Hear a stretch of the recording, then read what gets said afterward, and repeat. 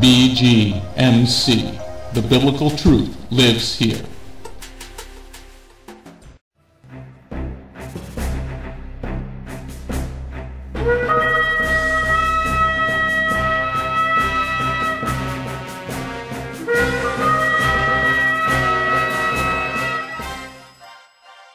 The ancient Hebrew scriptures foretold of the Anointed One, Yeshua HaMashiach. The Messiah Yeshua came to call the people back to the truth of His word and to follow that righteous path. Yeshua then called Jewish men to be His disciples, and after His death and resurrection, those Jewish men told the world about the Jewish Messiah. Now, after 2,000 years, Beth Goyim Messianic Congregation has that same calling of those Jewish men, telling all people, both Jew and Gentile, about the proper ancient path, teaching the Route 66 King's Highway from Genesis through to Revelation, and how you need and can get back to the proper roots of the faith and a closer walk with God. Now, let's hear the message.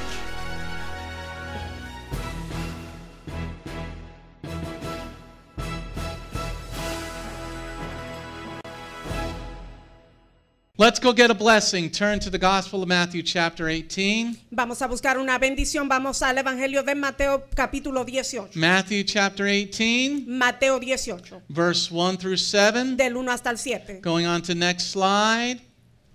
Maybe. Going on to next slide. This is the 768 recorded lesson. It's called Messianic Lesson number 768. Freedom is never more than one generation away from extinction. Amén. Esta es la lección mesiánica 768 y se titula La libertad nunca está a más de una generación de la extinción. Messianic Lesson number 768. Freedom is never more than one generation away from extinction.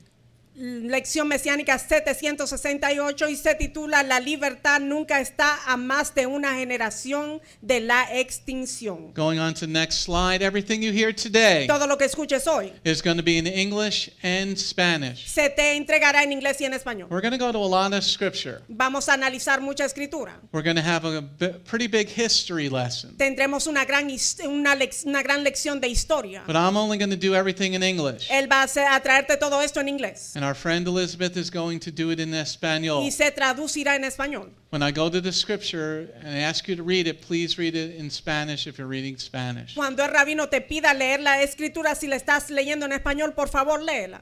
Going on to next slide. Today's lesson will have a synopsis and 2 lessons. El mensaje de hoy tendrá un resumen y 2 lecciones. A synopsis and 2 lessons. Un resumen y 2 lecciones. I'm going to read it in English and Elizabeth's going to do it in Spanish. Amén. Synopsis. The state of Virginia is about to pass a law restricting all forms of teaching how to fight, from Brazilian Ju-jitsu to Kung Fu to Krav Maga. Why? This is why. Freedom is never more than one generation away from extinction. We didn't pass it to our children in the bloodstream. It must be fought for, protected, and handed on for them to do the same. Let us learn how to really fight today. Amén. En resumen, dice el estado de Virginia está a punto de aprobar una ley que restringe todas las formas de enseñar a defenderse o a luchar. Dice del brasileño Ju-jitsu al Kung Fu al Krav Maga. Krav Maga. Krav Maga. Dice, ¿por qué? Esta es la razón. La libertad nunca está a más de una generación de la extinción. No se lo pasamos a nuestros hijos a través del torrente sanguíneo. Debe ser luchado, protegido y transmitido para que hagan lo mismo. Aprendamos hoy a luchar realmente. Going on to HASHABBAT Lesson number 1. Thanksgiving and dedication. We're going to go to Mattiyahu, Matthew chapter 18, verse 1 through 7. Whoever makes himself as humble as this child. Psalm 78, verse 5 through 8, so the next generation will know it. Bamidbar, Numbers chapter 23, verse 8 and 9, a people that will dwell alone. Psalm 78, verse 5 through 8. Mattiyahu, Matthew chapter 18, verse 6 and 7. Psalm 9, verse 1 and 2. I will tell you about all your wonderful deeds. I will tell about all your wonderful deeds. Vayikra, Leviticus chapter 7, verse 11 and 12. offers it for giving thanks. Psalm 18, verse 48 and 49, give thanks among the nations. 2 Chronicles 7, verse 7 through 15, dedication of a place set aside for Elohim gets prayers heard. Amén. Primera lección de HASHABBAT dice acción de gracias y dedicación. Mateo 18 del 1 hasta el 7, cualquiera que se humille como este niño. Salmo 78 del 5 hasta el 8, para que lo sepa la generación venidera. Números 23 del 8 hasta el 9, un pueblo que morará solo. Salmo 78 del 5 hasta el 8, Mateo 18 del 6 hasta el 7, Salmo 9 del 1 hasta el 2, contaré todas tus maravillas. Levítico 7 del 11 hasta el 12, si se ofreciera en acción de gracias. Salmo 18 del 48 hasta el 49, da gracias entre las naciones. Segundo libro de Crónicas 7 del 7 hasta el 15, la dedicación de un lugar apartado para Elohim hace que tus oraciones sean escuchadas. Then we're going to go on to lesson number 2, HASHABBAT lesson number 2, destruction if you don't follow lesson number 1. Deuteronomy chapter 7 verse 26, don't bring that in your house. Devarim 13, Deuteronomy chapter 13 verse 16 through 18. None of one has been set apart for destruction, is to stay in your hands. Mattiyahu, Matthew chapter 7, verse 13 and 14. The gate that leads to destruction is wide, and many travel it. Psalm 78, verse 5 through 7. Amén. Segunda lección de HASHABBAT, destrucción si no sigues la primera lección. Deuteronomio 7:26, y no traerás cosa abominable a tu casa. Deuteronomio 13 del 16 hasta el 18, nada de lo que se ha apartado para destrucción debe permanecer en tus manos. Mateo 7 del 13 hasta el 14, la puerta que conduce a la destrucción es amplia y muchos son los que entran por ella. Salmo 78 del 5 hasta el 7. Amen. Let's go to the Gospel of Matthew. Vamos al Evangelio de Mateo. Chapter 18. Capítulo 18. Verse 1 through 7. Del 1 hasta el 7. I pray that you pay very close attention to today's lesson. Él ora para que tú prestes atención con mucho cuidado a esta lección. After hearing the news, Después de escuchar las noticias, we have a very special role to play in the world. tenemos un papel muy importante que desempeñar en el mundo. I believe this place is anointed by God. Él cree que este lugar está ungido por Dios. Not because of me. No a causa del rabino. I am nothing other than a man that is flawed. Él no es nada sino un hombre que tiene faltas. Everybody agreed I'm a flawed man? ¿Todos están de acuerdo que él es un hombre con faltas? Okay. Yeshua is perfect, I am not. Y Yeshua es perfecto, el rabino no lo es. But he called me to do this job many years ago. Pero él lo llamó hace muchos años para hacer este trabajo. I didn't want the job. Él no quería hacer el I trabajo. liked my life beforehand. Su vida antes de todo esto. But he called me to do this job. El Señor lo llamó para hacer ese trabajo.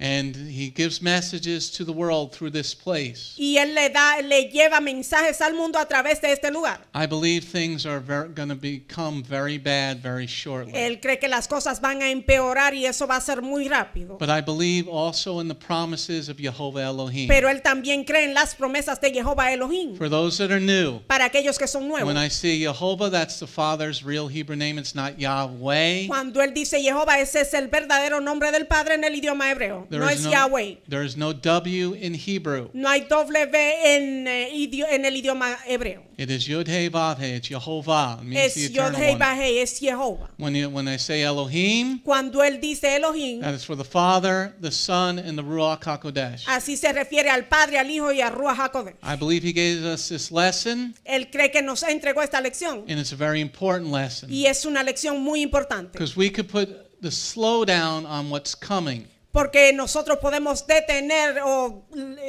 lo que se está acercando. Prophecy will happen. La profecía sucederá, se cumplirá. But there's no date on prophecy. Pero la profecía no tiene fecha. Because Jehovah is looking for what his people are going to do. Y Jehová está observando, está buscando lo que hará su pueblo. And if we are his people, Y si somos su pueblo, if you're called by his name, si eres llamado por su nombre, if you humble yourself si te humillas and turn from your wicked way y te arrepientes de tus malos caminos and become like a little child, y te conviertes en un niño, then Jehovah said, I'm going to hear the prayers in this place. Y Jehová entonces dice, escucharé las oraciones que salen de este lugar. So let's start our journey today Empecemos nuestro viaje en este in the día. Gospel of Mattiyahu, Gospel of Matthew, En el Evangelio de Mateo, chapter 18, capítulo 18, verse 1 through 7. del 1 hasta el 7.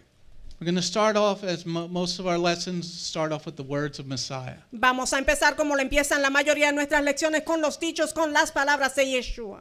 At that moment, the Talmudim came to Yeshua and asked, "Who is the greatest in the kingdom of heaven?"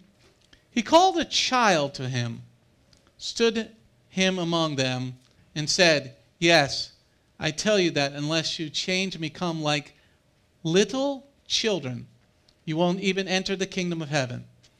So the greatest in the kingdom is whoever makes himself as humble as this child. Whoever welcomes one such child in my name welcomes me. And whoever ensnares one of these little ones who trusts me, it would be better for him to have a millstone hung around his neck and be drowned in the open sea. Woe to the world because of snares. For there must be snares. But woe to the person who sets the snare." Amen? Amén. Okay, we're going to start off in the beginning of the chapter there. Vamos a empezar con el principio del capítulo. We're going to look at verse 2 and 3. Vamos a observar el versículo 2 y el 3.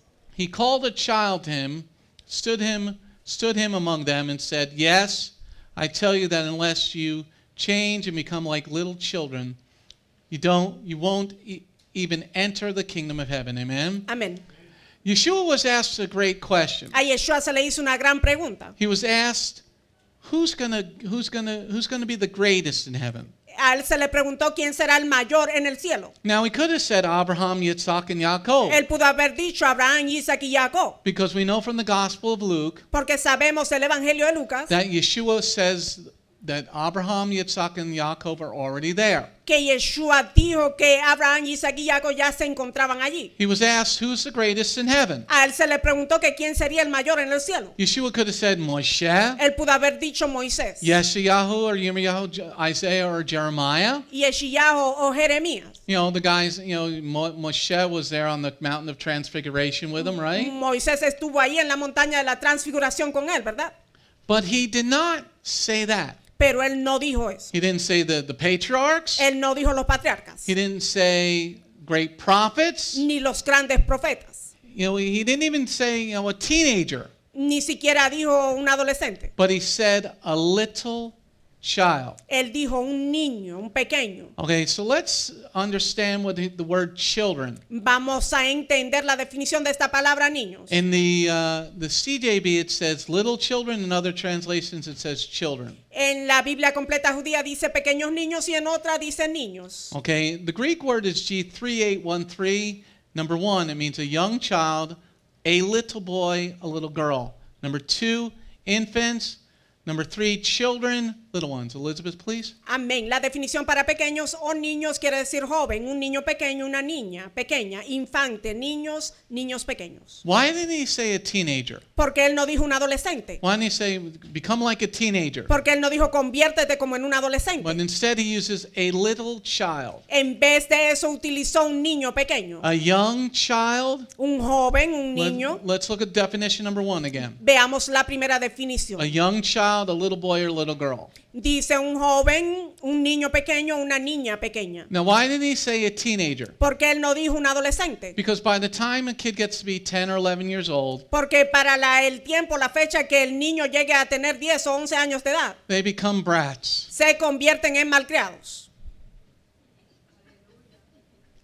And we were all brats at one time. Y todos fuimos malcriados en cierta ocasión. By the time you're 10 years old Para cuando tuviste los 10 or años de 11 edad, years old, you really start to form your own opinions. ahí tú empiezas a formar tu propia opinión. And the world has molded you into their image. Y el mundo te ha moldeado a su imagen. But he said a little child, Pero él dijo un pequeño niño, a young child. un joven. I don't think at number 2, I don't think it was an infant. Él no cree que es la segunda definición, la cual es un infante. Because infants poop in their diapers. Los infantes hacen poop en sus pañales. So I'm thinking Yeshua called a little child, a young kid. Él cree que se trata de un niño pequeño. So let's think about this for a second. Vamos a reflexionar acerca de esto. Because you're not going to enter the kingdom of heaven Porque no entrarás al reino de los cielos, unless you become like a little child. al menos que te conviertas en un niño pequeño. Now, this past Thanksgiving, Ahora el Thanksgiving pasado, you el were Día de Acción celebrating, de Gracias, you were celebrating Thanksgiving. That's pagan. estuviste celebrando el Día de Acción de Gracias y eso es pagano. Wait for another hour and a half or so. I'll tell you how pagan Thanksgiving is. Espérate una hora y media y él te mostrará qué tan pagano es el Día de Acción de Gracias. Because we're going to learn a lesson about Thanksgiving also today. Vamos también a aprender en este día una lección acerca del Día de Acción de Gracias. But let's start with Yeshua's words. Pero vamos a empezar con las palabras, los dichos de Yeshua. See, little children are moldable. Los niños pequeños pueden ser moldeados. Now, we had Thanksgiving at my house, El rabino celebró el Día de Acción de Gracia en su casa and I had my granddaughter there, y invitó a su nieta. and she's 4 years old, Y ella tiene 4 años de edad. and had a little Asher there. Y también el pequeño Asher. And I'm watching, I'm interacting with these little kids. Y él estaba interactuando con estos pequeños. They have no agenda at all. Ellos no tienen malas intenciones. My granddaughter Elisheva just wants to play. La nieta del rabino solo quiere jugar. If you give her a Lego set, she'll play with that for hours. Si tú le entregas juguetes de Legos, ella jugará con eso por muchas horas. Asher just wants somebody to notice him. Asher quiere que alguien le haga caso. So let's think of ourselves as little children. Vamos a pensar de nosotros mismos como si fuéramos pequeños Because niños. Yeshua called a little child to him. Y Yeshua llamó a un niño pequeño a que se acercara a él. Because children are moldable. Porque los niños pueden ser moldeados. Let's write down, children are moldable. Vamos a escribir lo que los niños pueden ser moldeados. Children are moldable. Pueden ser moldeados. Children are moldable. Los niños pueden ser moldeados. And the second sentence, Y la segunda oración. little children don't have agendas. Los pequeños no tienen malas intenciones. Little children don't have agendas. Los niños pequeños no tienen malas intenciones. Little children don't have Los agendas. niños pequeños no tienen malas intenciones. My granddaughter does not have an agenda. La nieta del rabino no tiene agenda o malas intenciones. She wants to play. Ella quiere jugar.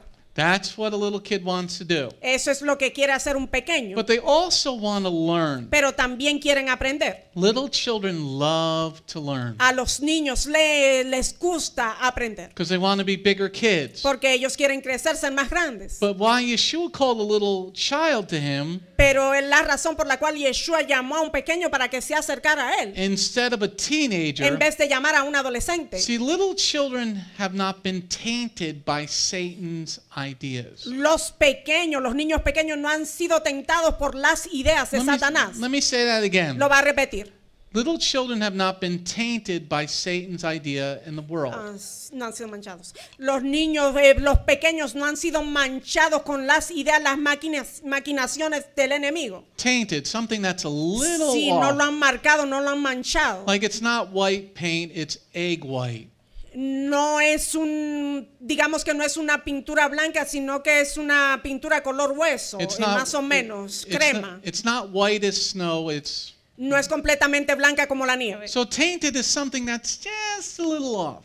Algo que ha sido teñido, es algo que se sale un poquito del color original. Okay, because once they start getting a little bit older Una vez que ellos empiezan a crecer, a hacerse and they mayorcitos start interacting with the world, y empiezan a interactuar con el mundo, Satan's ideas begin to get inside them. los ideales, las ideas de Satanás empieza a penetrar, empieza a entrar en ellos. Because most little children Porque la mayoría de estos niños are open and hungry for knowledge. están abiertos, tienen hambre de conocimiento. I mean, a lot of us are older now. Muchos de nosotros somos mayores. Trying to think of some of your first memories. Traten de pensar acerca de sus primeras memorias o recuerdos. They're in black and white. Están en blanco y negro. Okay, anybody think in color?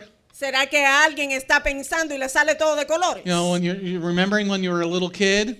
¿Se recuerdan cuando eran niños? Come on, it's 30, 40, 50, 60 years away from us. Ay, hace unos 60, 40 años. Okay? Remember when you were a little kid? ¿Se recuerdan cuando eran niños? You just wanted to learn everything. Oh, how do you do that? Solo querían absorber, aprenderlo todo. ¿Cómo se hace? How do you play that? ¿Cómo es que juegas eso? Okay? Now, children are open and hungry for knowledge on good, Ahora los niños están abiertos y tienen hambre para el conocimiento del bien. and they will eat up any type of knowledge. Y ellos se absorberán todo tipo de conocimiento. That's why they want to teach sexual education in kindergarten. Por eso es que quieren enseñarles sexualidad en kinder. Because Satan knows that we're hungry for knowledge. Satanás sabe que tenemos hambre de conocimiento. Is there any reason to teach sex ed to a kindergartner? ¿Habrá alguna razón para enseñarle estas clases de sexualidad a estos pequeños? Yes, because they're hungry for knowledge. Sí, porque tienen hambre del conocimiento. Is there any reason that you want to have drag queen story hour? ¿Habrá alguna razón por la cual un transgénero? Gay story Sí, hour. estos homosexuales le traen historia a estos niños. Is there any reason in the world that a man should be dressing up like a woman and a freak reading stories to children? ¿Habrá alguna razón por la cual este hombre extraño vestido de mujer va a leerle una historia a estos niños? Yes, because when Yeshua was teaching this part of the Gospel of Matthew, Sí, cuando Yeshua estuvo enseñando esta parte del Evangelio de Mateo, Satan was there also listening. Satanás también estaba allí. So we have to train the children up to be good people Tenemos que instruir a los niños a que sean buenas personas, because they're hungry and thirsty for knowledge. porque tienen hambre y sed de conocimiento. Let's go to verse 2 and 3 again. Let's look at this again. Vamos a observar todo esto una vez más, versículos 2 y 3. He called a child to him, stood him among them, and said, "Yes, I tell you that unless you change and become like little children, you won't even enter the kingdom of heaven." Amen. Amén.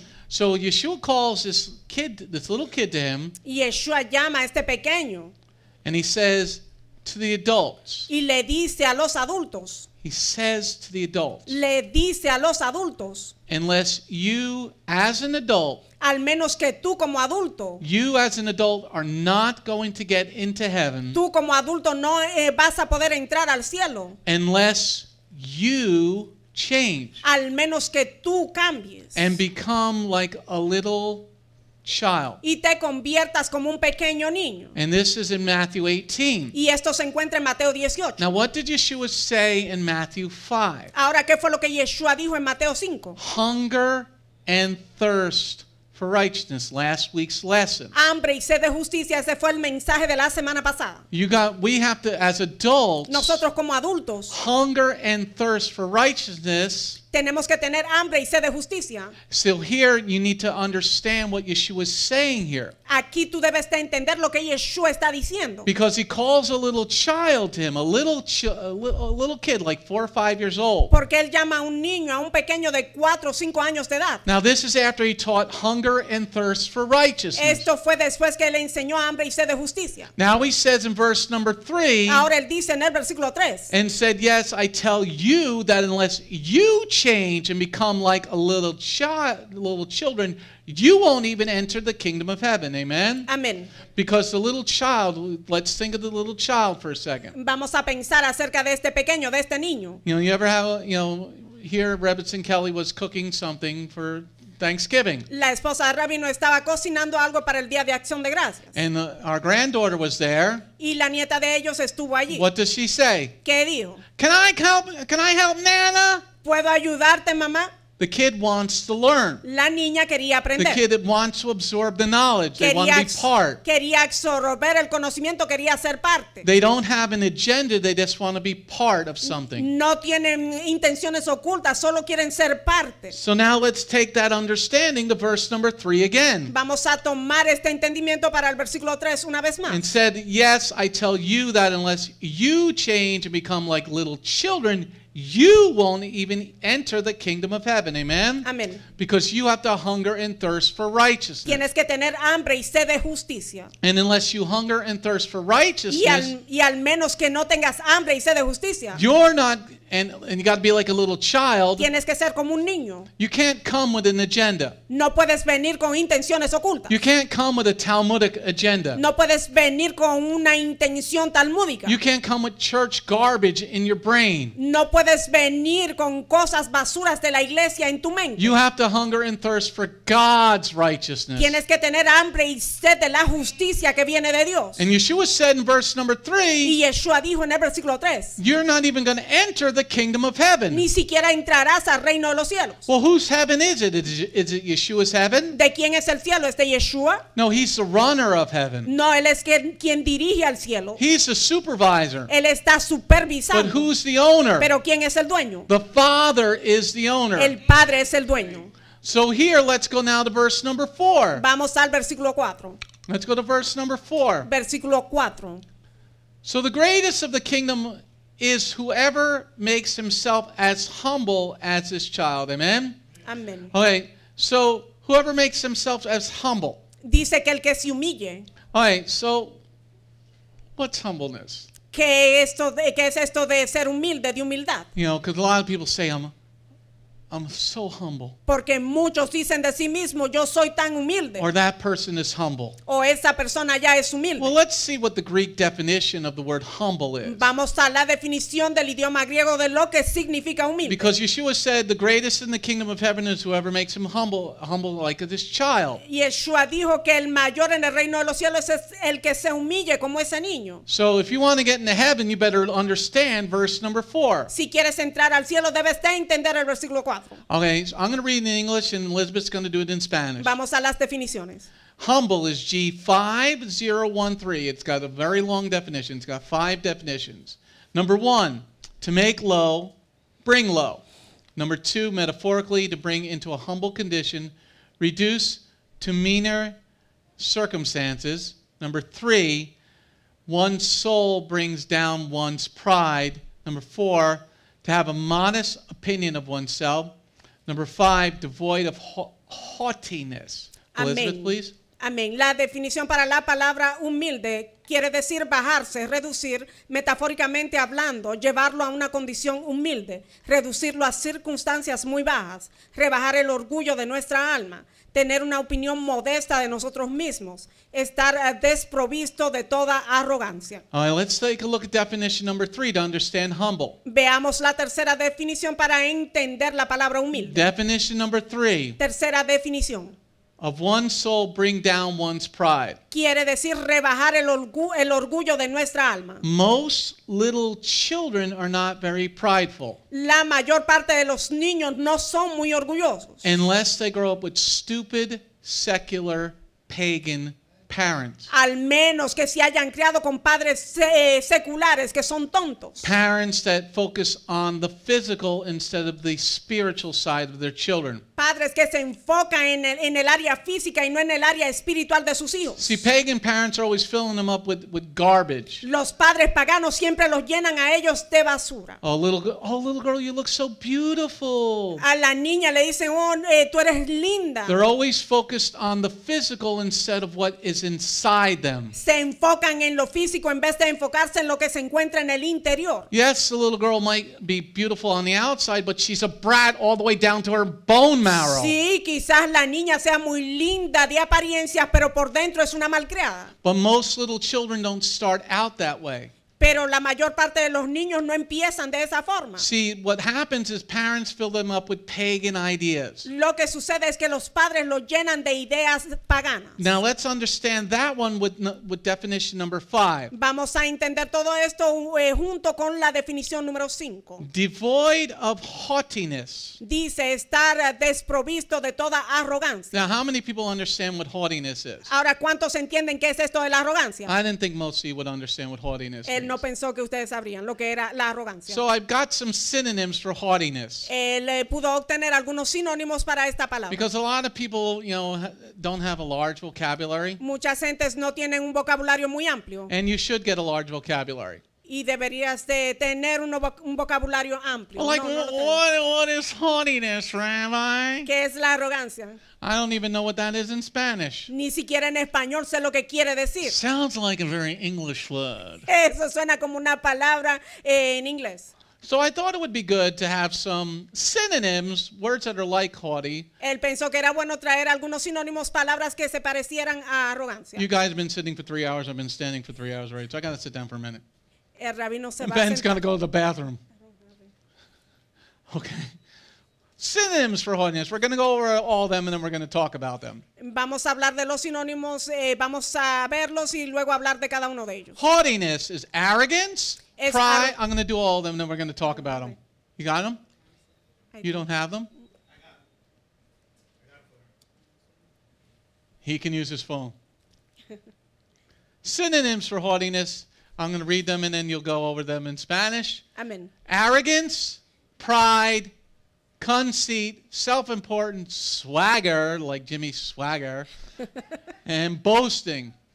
Amén. Algunos sinónimos para la palabra altanería significa arrogancia, orgullo, la presunción, importancia propia, el pavoneo, las jactancias. Got it all? Yes. Okay, so Thank let's you. talk about arrogance. Vamos a hablar acerca de la arrogancia. Most little children are not arrogant. La mayor parte de los niños no son arrogantes. They just want to play. Ellos solo quieren jugar. When I was a little kid, about 5, 6 years old, I just wanted to play with my Tonka trucks. Cuando él tenía unos 5 o 6 años de edad, solo quería jugar. I just wanted to play with my G.I. Joe with Kung Fu grip. Él quería jugar con sus muñecos, con los G.I. Joe. And he had both hands until we put a firecracker in one of them. Él le hacía algunas modificaciones. al How many of you juguete. guys put the firecracker in the... ¿Cuántos de ustedes modificaban a Oh sus no, he's juguetes? wounded. Sí. Get the medic. Le quitaban la cabeza y ahí le ponían otra cosa. This is what happens when you have older friends. Amén. But most little kids are not arrogant. La mayor parte de los niños no son arrogantes. They just want to play with other children. Ellos solo quieren compartir y jugar con otros niños. Most little children don't have pride. La mayor parte de los niños no tienen orgullo. They don't look at the color of somebody's skin. Ellos no observan la piel, el color de la piel de otros. I remember my son Connor when he was like 5 years old. Él recuerda a su hijo Connor cuando tenía unos 5 años de edad. And he would come home and I was like, "Where's your toys?" Y venía a la casa y el rabino le preguntaba por sus juguetes. Oh, he gave them to some other. I gave them to my friend. Se los regaló a sus amigos. I just gave you that toy. Yo te lo acabé de comprar. Well, he'll bring it back tomorrow or so when we go to the playground again. Él lo traerá mañana o cuando vayamos al parque. He would just constantly give away his toys because he wanted friends. Constantemente regalaba sus juguetes porque él quería ser amigos. And he didn't have, this prideful attitude. He just wanted friends. Y él no tenía este carácter de arrogancia o de orgullo porque él solo quería ser amigos. Pride is taught to a child. El orgullo se le enseña a un niño. Swagger is taught to a child. La jactancia, eso se le enseña a un niño. Swagger is like, looking down on other people. La jactancia es como menospreciar a los demás. How many people watched Little House on the Prairie as a kid? Okay. Nellie Olson had swagger. The bratty rich kid. Niños ricos, gente que se jactan. You ever meet somebody who looked down their nose at you? ¿Alguna vez has conocido a alguien que te mira por debajo como si tú fueras menos? Oh, you're from Mexico? ¿O eres de México? You're from Puerto Rico? ¿Eres de Puerto Rico? Puerto Rico. De Puerto Rico, así te miran. Oh, I watched that movie West Side Story. Are you like that? Él vio una película que refleja Puerto Rico. ¿Eres tú como en esa película? And the last one, boasting. Y la última, To boast, like I'm so great. sí, ese es como, no, es jactarse también. All right, don't worry about that one. I must have missed it on the Creerte que definition. eres mejor que los demás. Okay, Sí, ser un presuncioso. okay. Now, we're supposed to be devoid of all this. Ahora nosotros no debemos tener todas esas cosas. This is Yeshua talking to them and to us. Este es Yeshua quien les está hablando a ellos y también a nosotros. He says you have to be devoid of haughtiness, Tienes que estar desprovisto de todas esas cosas. devoid of pride, Debes estar desprovisto sin jactancia, sin orgullo, empty of self-importance, sin darte importancia a ti mismo, empty of that swagger. sin tener esa sin ser presuncioso. Okay, do we got that one for Spanish? I have to write it. Okay, so now let's read verse 4 again. Leamos el versículo 4 otra vez. Because we all have to be understanding what he's saying. Porque todos debemos de entender lo que él dijo. If we're not understanding the words, the important words, Si no estamos entendiendo las palabras importantes, then you're not going to receive the lesson. no vas a recibir la lección. Let's now look at Mattiyahu chapter 18, verse 4. Veamos a Mateo 18, versículo 4. So the greatest in the kingdom is whoever makes himself as humble as a child. Amen? Amén. So Yeshua is telling them and he's telling us, Yeshua les estuvo diciendo a ellos y también nos dice a the nosotros. first part we got to learn is become like little children. La primera parte que debemos de aprender es de convertirnos en niños. And don't have this pride about yourself. Y no tener ese orgullo acerca de tu persona. Little children don't have pride and arrogance Los niños pequeños no tienen orgullo, no tienen arrogancia. unless somebody in the secular world puts that in them. Al menos que alguien del mundo secular le ponga eso en ellos. A little child doesn't have pride or arrogance Un niño pequeño no tiene orgullo, no tiene arrogancia. unless they're void of the rules of the Torah. Al menos que estén desprovistos de las reglas de la Torah. See, if the child is living in a non-biblical home Si un niño está viviendo en un hogar que no es bíblico and the parents are putting garbage into their children, y los padres le están colocando basura en estos niños, then that child is going to be arrogant. ese niño será arrogante. That child is going to be themselves as self-important. Ese niño pensará que es mejor que los demás. That child is going to have a lot of pride and arrogance. Ese niño tendrá mucho orgullo y mucha arrogancia. But Yeshua is saying, if you want to come into the kingdom of God, Pero Yeshua está diciendo que si tú quieres entrar al reino de Dios, if you want to get into the kingdom of our si Father, quieres entrar al reino de nuestro Padre, you got to get rid of the ideas that maybe your parents put into you. tienes que deshacerte de las ideas que quizás tus padres te introdujeron, te dieron. If you grew up in a Jewish home and you were being taught Talmud, get rid of that stuff. Si creciste en un hogar judío y te enseñaron, te instruyeron en el Talmud, deshazte. If you grew up in a Christian home and you got all that Christian non-biblical stuff, Si creciste en un hogar cristiano y tienes todas esas cosas que no son bíblicas, you got to get rid of that if you want to get into the kingdom of our Father. tienes que deshacerte de todo eso si quieres entrar al reino de nuestro Padre. So he's telling them and he's telling us for the future generation Él les está diciendo a ellos y a nosotros y a la generación futura that we have to humble ourselves like little children que tenemos que humillarnos a nosotros mismos como niños to Jehovah's authority. ante la autoridad de Jehová. But a lot of us come to God with our own agendas. Pero muchos de nosotros venimos a Dios con nuestras A intenciones lot ocultas. of us come to God with our own baggage. Muchos venimos con nuestra propia A carga. lot of us come to God with our own bad previous teachings. Venimos ante Él con nuestras enseñanzas anteriores que fueron malas. But Yeshua is saying you got to humble yourself like a little kid. Pero Yeshua dice que tienes que humillarte como un niño. You know what I do to my granddaughter? ¿Sabes lo que Él le hace a su nieta? I do this. La mira de esa forma. Te estoy mirando. She listens. Ella escucha. Because if Papa's got to get up, Porque si papá tiene que levantarse, she understands that we're going to have a situation. ella entiende que algo sucederá. And she's going to be standing in the corner for a little while. Y va a estar de castigo por un buen rato. Or she's going to get this. O va a recibir Anybody get the flippy as a child? un flip y le van a dar. How many, before you got the chancleta, Antes de que te dieran con la how many of chancleta, us got the ¿a flippy? cuántos le dieron por la oreja? How many got the flippy? ¿A cuántos les retorcieron And la oreja? then you get the flippy in the ear, En la oreja.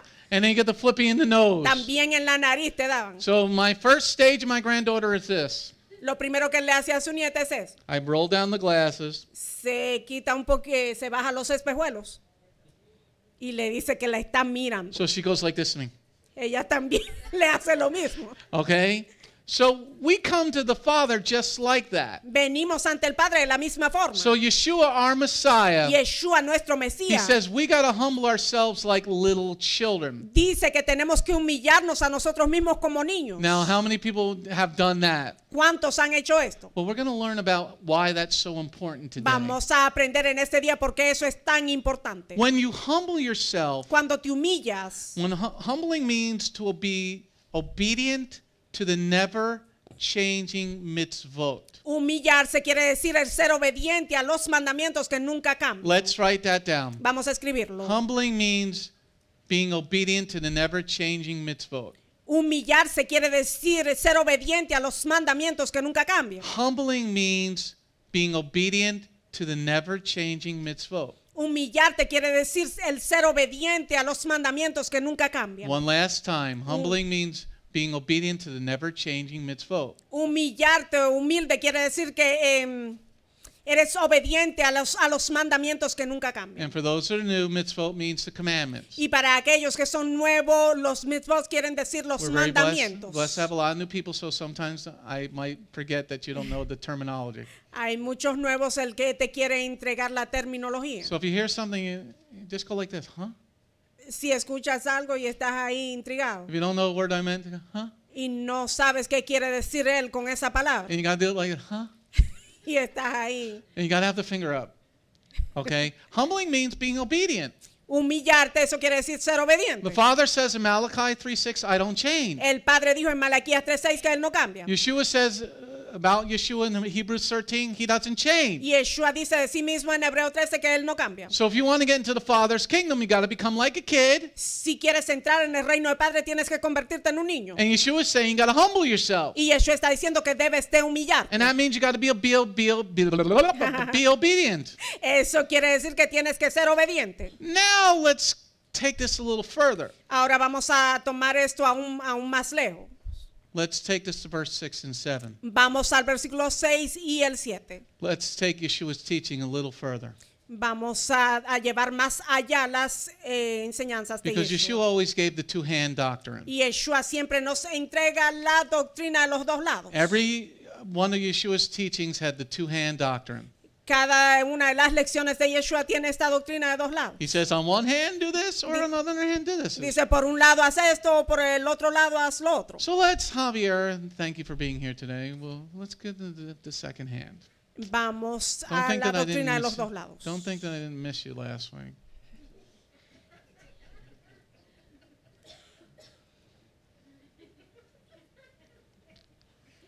Verse 6 and 7.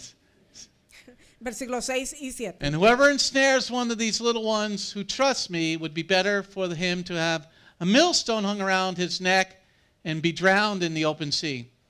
Woe to the world because of snares. For there must be snares, but woe to the person who sets the snares. Amen? Amén. Most people focus on verse number 6. La mayor parte de personas se enfocan en el versículo 6. But you got to focus on both of the verses, both 6 and 7. Pero tienes que enfocarte en los dos versículos, en el 6 y en el 7. Let's read verse 6 and 7 again. Vamos a leerlos otra vez. And whoever ensnares one of these little ones who trust me, would be better for him to have a millstone hung around his neck and be drowned in the open sea. Woe to the world because of snares. For there must be snares, but woe to the person who sets the snare. Amen? Amén. Now Yeshua, the Jewish Messiah, Ahora Yeshua, el Mesías judío, says something that most people, especially pagan Sunday Christians, miss. está diciendo algo que la mayoría de los cristianos seculares. He says in verse number 7, Él dice en el versículo 7, he says about the world setting snares. él está hablando del mundo que pone los tropiezos. That means, Eso quiere decir, now listen up carefully. escuchen cuidadosamente. Now look at verse 7 again. Observen el versículo Because 7, nobody really says like we do here. porque nadie lo dice como lo decimos aquí. Woe to the world because of snares, for there must be snares, but woe to the person who sets the snare. Okay? He speaks about the world setting a snare. Él está refiriéndose al mundo que pone las trampas, los tropiezos. Now let's think of this conversely. Vamos a pensar de esto, vamos a pensar lo contrario a todo esto. That means the Torah or Jehovah's word Eso significa que la Torah o las palabras de Jehová, that he gave to us personally, que Él nos las entregó personalmente, that means that's not a snare. eso significa que no son tropiezos. Let me say that again. It's a very important understanding, verse number 7. Lo va a decir otra vez, el versículo 7 es un conocimiento muy importante. Look at verse number 7. Observen el versículo 7. Woe to the world because of snares, for there must be snares, but woe to the person who sets a snare. Amen? Amén. So that means the Torah is not a snare. Eso significa que la Torah no es un tropiezo. That means keeping Shabbat is not a snare. Eso significa que observar el Shabbat no es un tropiezo. But anything that the world gives you, Pero cualquier cosa que el mundo te entregue, like a pagan holiday like Sunday worship, como un día festivo pagano, como la adoración de los domingos, that would be a snare.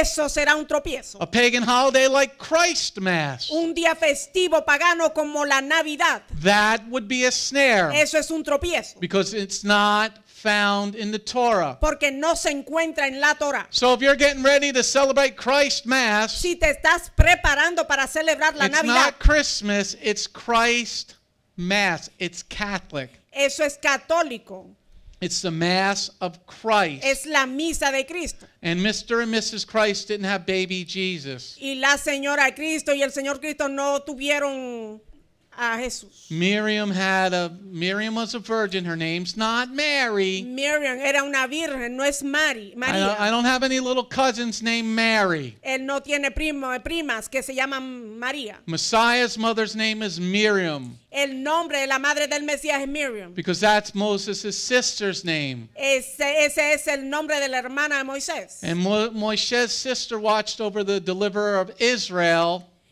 Y la hermana de Moisés vio la liberación de Israel. as Miriam watched over the deliverer of the world. Así como Miriam vio al libertador del mundo. Okay, so Torah is not a snare, but Christ Mass is. La Torah no es un tropiezo, pero la misa o la Navidad es un tropiezo. Now, conversely, Yeshua is saying, do the Pesach in remembrance of him. Ahora lo contrario de que Yeshua dijo que observen Pesach en memoria de él. Because Yeshua said at the Last Supper, Y Yeshua dijo en la última cena. we sitting there at the Last Supper having, had a meal with the boys. Estaba él ahí sentado en la última cena cenando con los muchachos. No, he's sitting here at the last Pesach with his Talmudim. No, él estuvo sentado en el último Pesach con sus discípulos. And he says to them, do the Pesach now in remembrance of him. Ahora él les dice a ellos que observen, que guarden Pesach en memoria de él. So that means we still have to do the Pesach Eso significa que debemos guardar because Pesach. Yeshua said, do it in remembrance of him. That's not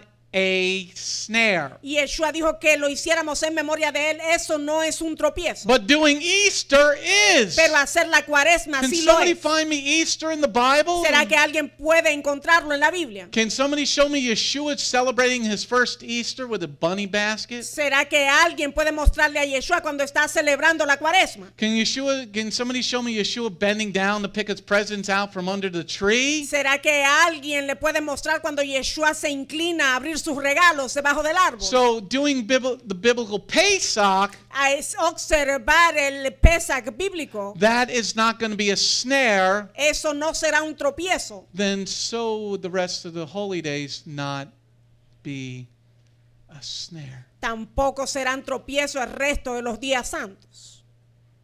If those are not snares, then Torah's not a snare. Si esos días santos no son tropiezo, la Torah tampoco es Because tropiezo. Yeshua said celebrate the Pesach in remembrance of him, right? Y Yeshua dijo que guardáramos Pesach en memoria de él. And you need the Torah to know how to do Pesach. Y necesitas la Torah para saber cómo celebrar Pesach. You need the Torah to show you how to celebrate the Pesach Necesitas la Torah para que te muestre cómo celebrar Pesach and the other biblical holy y days. los otros días santos bíblicos. So if you teach your children about Christ's Mass Si tú le enseñas a tus hijos acerca de la Navidad and some fat white guy coming down your roof with that's riding a sleigh, o del Santa Claus, del que viene, del gordo que Then baja you- por la chimenea, then you got white privilege.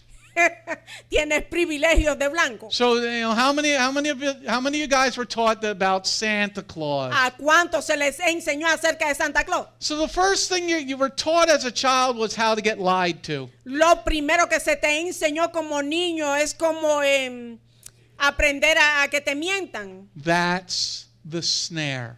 Ese es el tropiezo. See, if mommy and daddy can lie to me about the fat white guy with the big white beard, Si la mamá y el papá le pueden mentir acerca de este gordo con esta barba que baja por la chimenea, coming in our house in the middle of the night, que viene a medianoche a la casa, stealing cookies and milk, que se roba la leche y también las galletas, and leaving me some presents, y me deja algunos regalos. and then later on you find it was mommy and daddy. Y más tarde tú encuentras que eso fue inventado por tu padre, por tu madre. What type of snare did you get taught as a child? ¿Qué tipo de tropiezo se te enseñó a ti cuando eras niño? And then you pass that snare along Y pasaste ese tropiezo, to your children. se lo pasaste a tus hijos.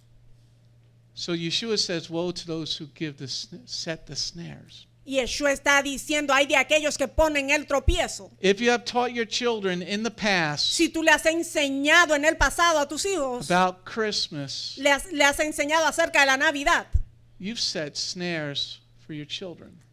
tú le pusiste tropiezo a tus hijos. And you have to repent of those satanic rituals not found in God's Word. Y tienes que arrepentirte de esos rituales satánicos que no se encuentran en la palabra de Dios. Now, we're not going to leave the Jews alone. No vamos, con esto no vamos a dejar a los judíos de un lado. Because when I was a kid, Porque cuando él era un we niño, celebrated Hanukkah's Adam Sandlers for 8 crazy nights. celebraron Hanukkah por 8 noches. And we were taught that they found a flask of oil. Y se le enseñaron que ellos encontraron este alabastro con aceite In the temple, and it was only supposed to last 1 day. en el templo y solo debía de perdurar por un día. And it miraculously lasted 8 whole days. Y milagrosamente permaneció por unos 8 días.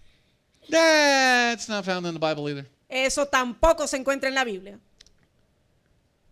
For Hanukkah, it's not about the oil. Hanukkah no se trata del aceite, It's about the dedication of an altar. se trata de la dedicación del altar. It's about the rededication of an altar. Se trata de la rededicación del altar. And should we be celebrating Hanukkah? ¿Y debiéramos celebrar Hanukkah? Well, Yeshua did in John, the Gospel of Yochanan, chapter 10, verse 22. Y Yeshua la observó en el Evangelio de Juan 10:22. So if Yeshua did it, I'm doing it. Si Yeshua lo hizo, yo también. But it's not for 8 days. Pero no es por 8 días. It's 1 day. Es un día. See, as children, we were taught so many different snares. Como niños se nos enseñó tantos y tantos tropiezos. This is why Bethlehem has been born for such a time as this. Por eso Bethlehem ha nacido para un tiempo como este. Because Yeshua says we got to become like little children. Y Yeshua dice que tenemos que volvernos o convertirnos en niños. We got to change what was those traps that were put in our mind. Tenemos que cambiar esos tropiezos, esas trampas que se nos pusieron en nuestras mentes. We got to hunger and thirst for Jehovah's righteousness. Tenemos que tener hambre y sed de la justicia de Jehová. Let's look at verse 6 and 7 again. Veamos el versículo 6 y 7 otra Anybody learn vez. anything here? ¿Están aprendiendo Let's algo? look at verse 6 and 7 again. Observen el versículo 6 y 7. And whoever ensnares one of these little ones who trusts me, it would be better for him to have a millstone hung around his neck and be drowned in an open sea. Woe to the world because of snares, for there must be snares. But woe to the person who sets the snare. Amen? Amén. What Yeshua is trying to tell us Lo que Yeshua está tratando de decirnos. In verse 6 and 7, what Yeshua is trying to tell us En el versículo 6 y 7 lo que él está tratando de decirnos. is we got to separate ourselves from the world as much as we possibly can. Es que debemos de apartarnos del mundo lo más que podamos. Let me say that again. Let's write it down. Lo va a repetir y quiere que tú lo escribas. Now this one's on the page. Esta se encuentra en la I know página. the other 5 weren't, but as the No. Ruach leads.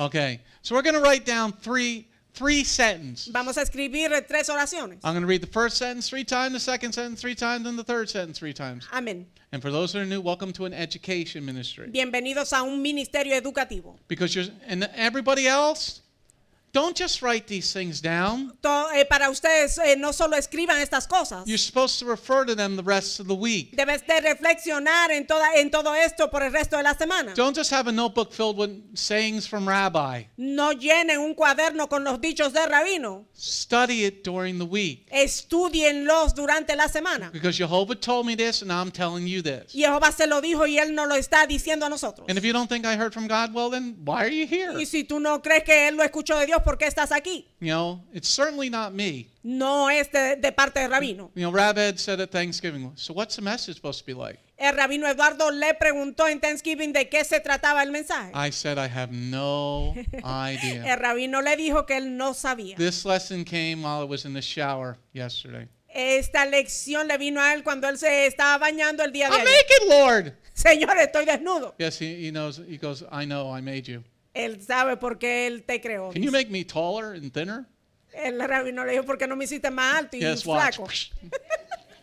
Okay, so we're going to write down 3 sentences. Vamos a escribir 3 oraciones. Okay, let's read verse 6 and 7, and then we're going to write down 3 sentences. Leamos el versículo 6 y 7 y luego escribiremos las oraciones. Because I bunny trailed there for a second. Él se salió. Because I got to testify what the Lord, this ain't me. Él tiene que testificar lo que el Señor hace porque esto no viene de él. Okay, and whoever ensnares one of these little ones who trust me, it would be better for him to have a millstone hung around his neck and be drowned in the open sea. Woe to the world because of snares, for there must be snares. But woe to the person who sets the snare. Amen? Amen. Now we're going to write down these 3 sentences. Vamos a escribir estas 3 oraciones. The first sentence, La primera, I must try and separate myself from the traps of this world. amén, dice, debo intentar y separarme de las trampas de este mundo. I must try and separate myself from the traps of this world. Debo de intentar y separarme de las trampas de este mundo. I must try and separate myself from the traps of this world. Debo intentar y separarme de las trampas de este mundo. Second sentence. Segunda oración. How do I do that? ¿Cómo puedo hacerlo? How do I do that? ¿Cómo puedo hacerlo? How do I do that? ¿Cómo puedo hacerlo? Third sentence. Tercera oración. I must become like a little child and follow the word. Debo ser como un niño pequeño y seguir la palabra. I must become like a little child and follow the word. Debo ser como un niño pequeño y seguir la palabra. I must become like a little child and follow the word. Debo ser como un niño pequeño y seguir la palabra. Let's now go back to verse number 3. Ahora vayamos al versículo 3. Let's go back to verse number 3. Vamos al versículo 3. And said, yes, I tell you that unless you change and become like little children, you won't even enter the kingdom of heaven. Amen? Amén. Now, why did Yeshua focus on the little child? Ahora, ¿por qué Yeshua se enfocó en un niño? Because in verse 6 and 7, we got to try to separate ourselves from the world. En el versículo 7 debemos de tratar de separarnos del mundo. But in verse number 3, he's saying we got to become like little children. Pero en el versículo 3 él nos dice que debemos de volvernos como niños. What scripture was Yeshua referring to? ¿A qué escritura se estaba refiriendo Yeshua? Hold your place there in the Matthew scripture Mantengan sus lugares en la escritura de Mateo. and turn to Psalm 78. Y vamos al Salmo 78. Tehillim, Psalm 78, verse 5 through 8. Salmo 78 del 5 hasta el 8. Psalm 78. This is what Yeshua is referring to. A esto se estaba refiriendo Yeshua. Tehillim, Psalm 78, Salmo 78 verse 5 through 8. del 5 hasta el 8. Psalm 78, verse 5 through 8.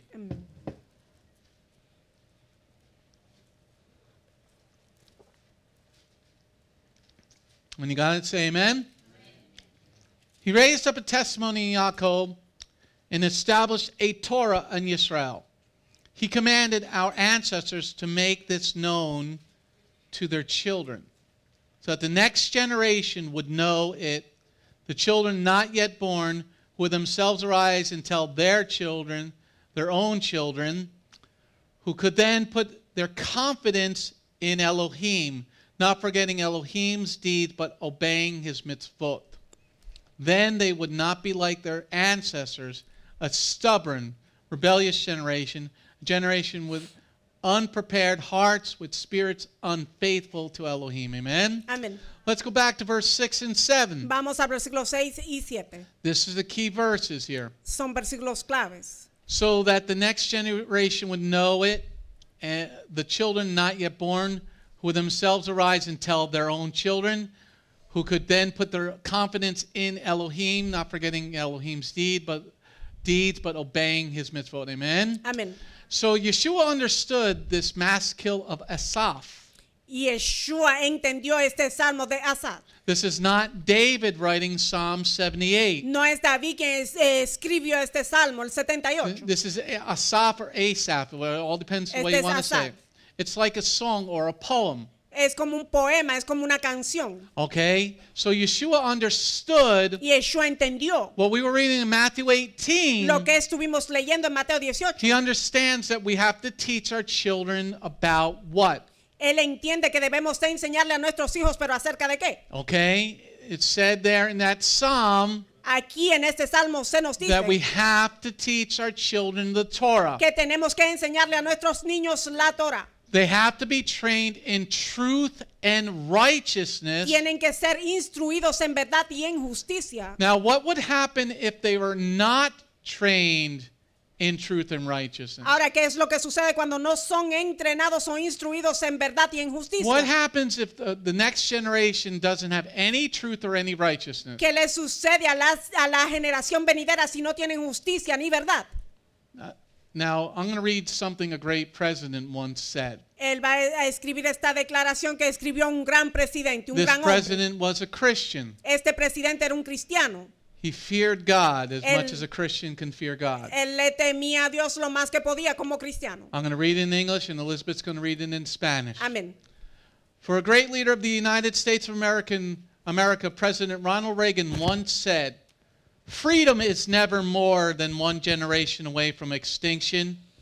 We didn't pass it to our children in the bloodstream. It must be fought for, protected, and handed on for them to do the same." Amén. Dice, un gran líder de los Estados Unidos, el presidente Ronald Reagan, dijo una vez, la libertad nunca está a más de una generación de la extinción. No se lo pasamos a nuestros hijos a través del torrente sanguíneo. Debe ser luchado, protegido y transmitido para que hagan lo mismo. Let's read the words of Reagan one more time. Vamos a leer los dichos, las palabras de este presidente otra vez. Freedom is never more than one generation away from extinction. We didn't pass it to our children in the bloodstream. It must be fought for, protected, and handed on for them to do the same. Amén. Dice, la libertad nunca está más allá de una generación de la extinción. No se lo pasamos a nuestros hijos a través del torrente sanguíneo. Debe ser luchado, protegido y transmitido para que hagan lo mismo.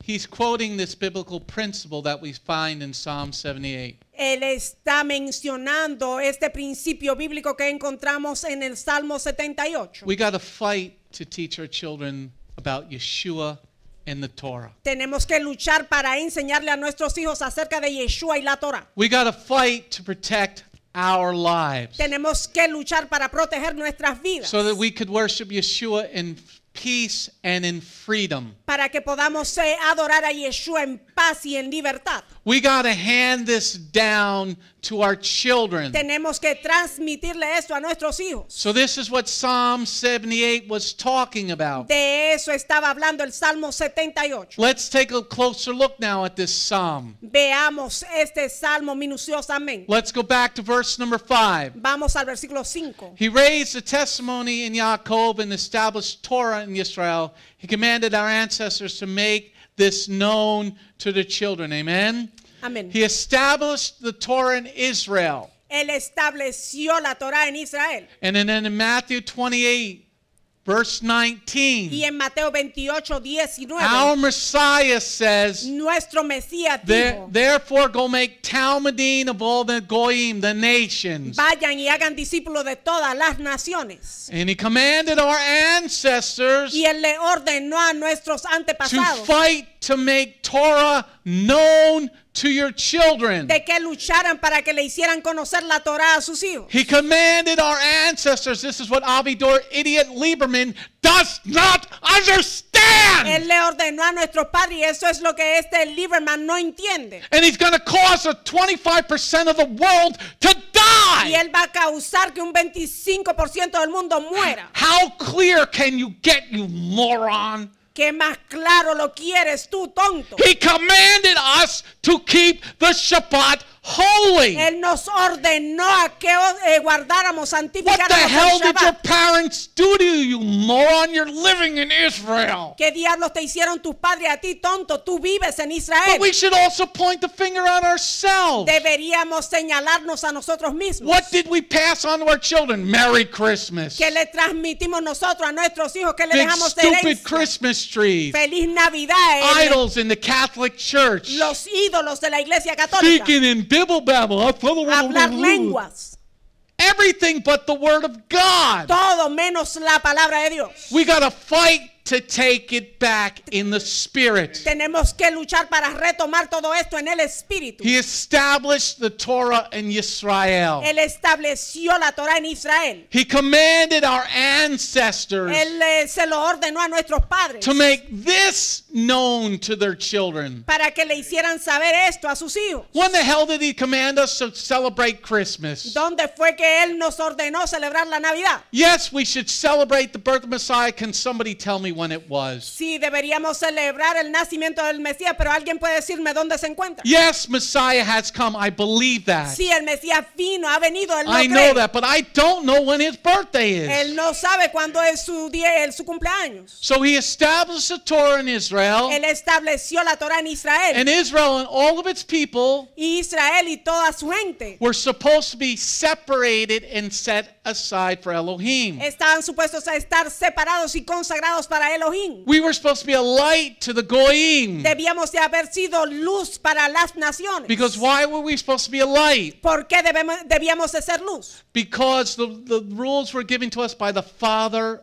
of eternity. Porque las reglas se nos entregó de parte del Padre de la eternidad. The rules and the mitzvot are far above the pagan religion and secular world. Las reglas y los mandamientos que están muy alejados del mundo secular y sus reglas. Now hold your place in Psalm 78. We're holding our place in two spots. Mantengan sus lugares en el Salmo 78. See, when we're separated Cuando somos apartados o and we're separados set aside, y estamos apartados. now hold your place there. Turn the Numbers, Bamidbar 23. Vamos ahora a Números 23. Numbers, Bamidbar 23, verse 8 and 9. Número 23, versículos 8 y 9.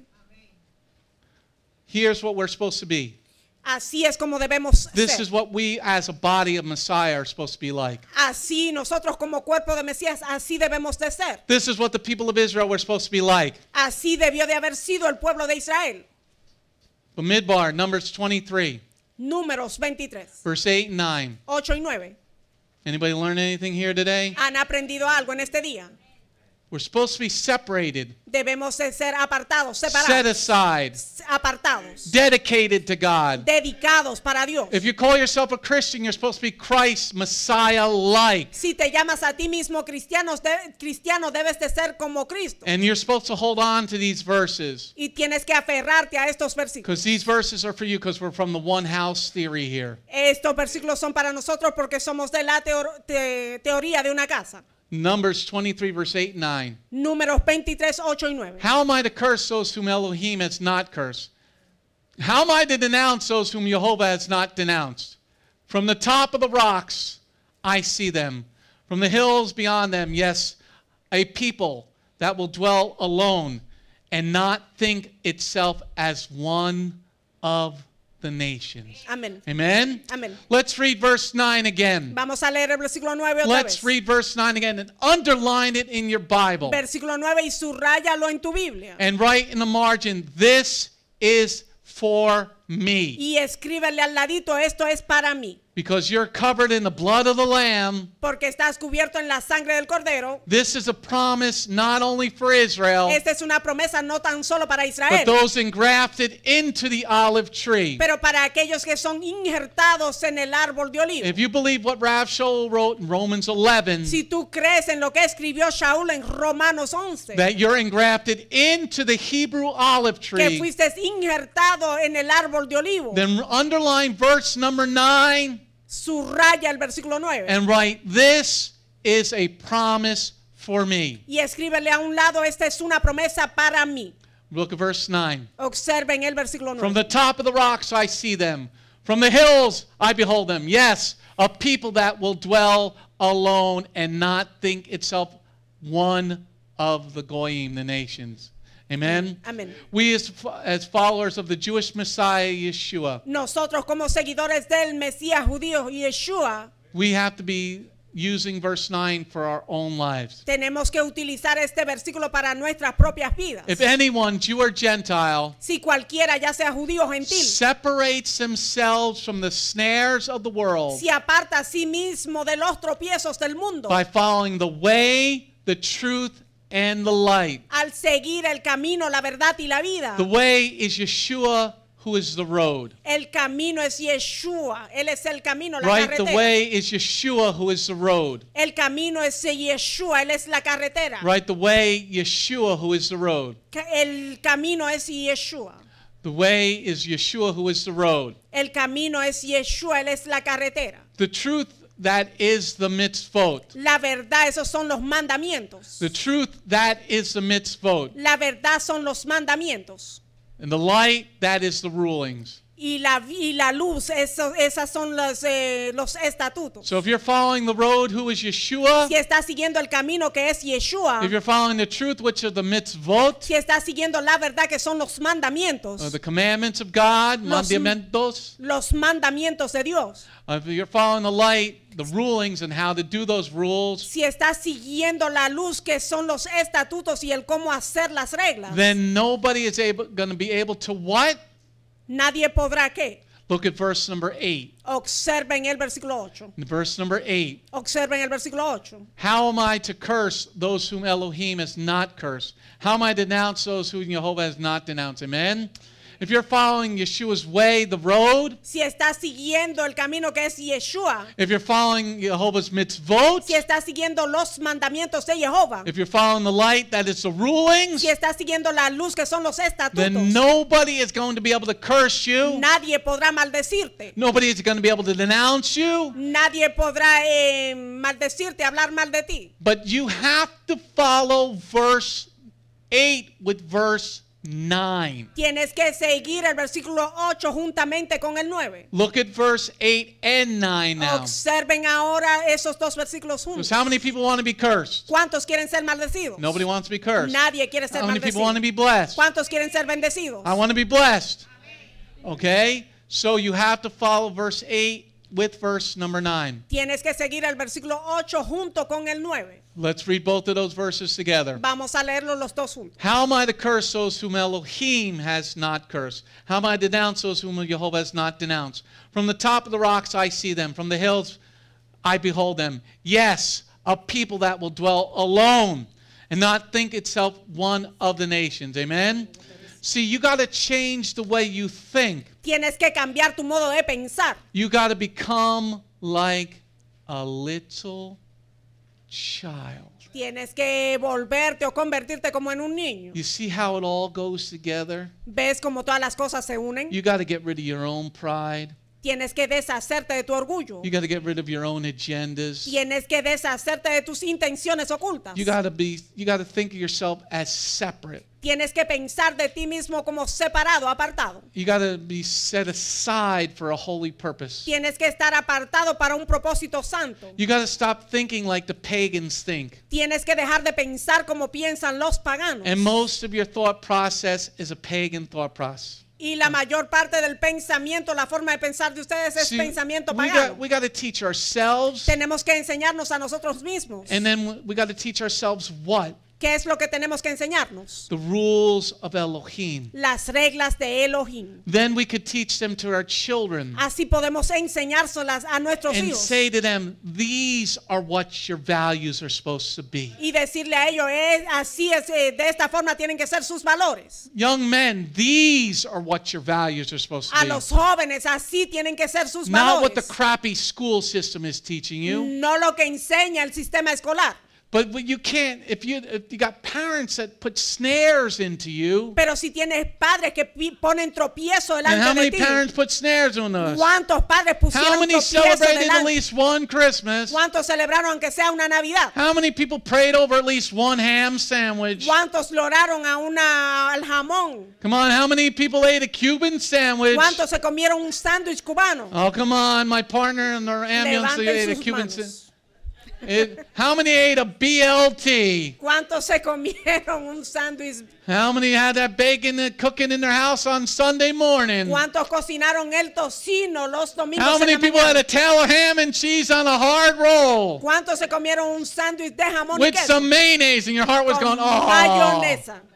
How many people had pork fried rice? ¿Cuántos comieron arroz chino con puerco? How many people have had spare ribs from the Chinese restaurant? Costillita de los chinos. How many people had rib tips from the Chinese restaurant? ¿Cuántos comieron costillita de restaurante chino? How many people had an egg roll from the Chinese restaurant? ¿Cuántos se comieron un rollito primavera?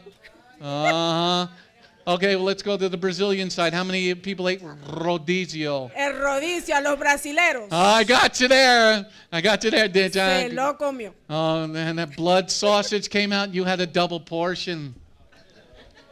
La On the, morcilla. all that meat on the skewer. La How much do you morcilla, want? yeah. Rodizio. El rodicio. And then you had the sangria. Y la sangría también. And you had to eat the fruit in it. La sangría. The sangria comes up on you and bites you in the butt later on. La sangría luego tendrá sus consecuencias. I only had 3 pictures of it. Solo me bebí 3 jarras. Okay? These were all snares. Come on. Todo esto fue tropiezo. You're not really an observant Jew. Realmente no eres un Come judío on, observante. we're all going down to Newark for rodizio. I'll pay for you. What? Nos vamos a comer rodicio, yo te pago la cuenta. Okay? It smelled so good. Eso huele, el aroma es muy rico. Come on, I lived in Bloomfield. It was all Italians. Él vive en Bloomfield y ahí viven todos los italianos. You know how hard it was to collect my paper route money? I had a paper route in an apartment complex. Si el recolectar el dinero de los periódicos era difícil para él. I lived in a town called Bloomfield that was 99% Italian. Él vive en una ciudad que está poblada mayormente por italianos. Every woman would meet me at the door with a meatball on a fork.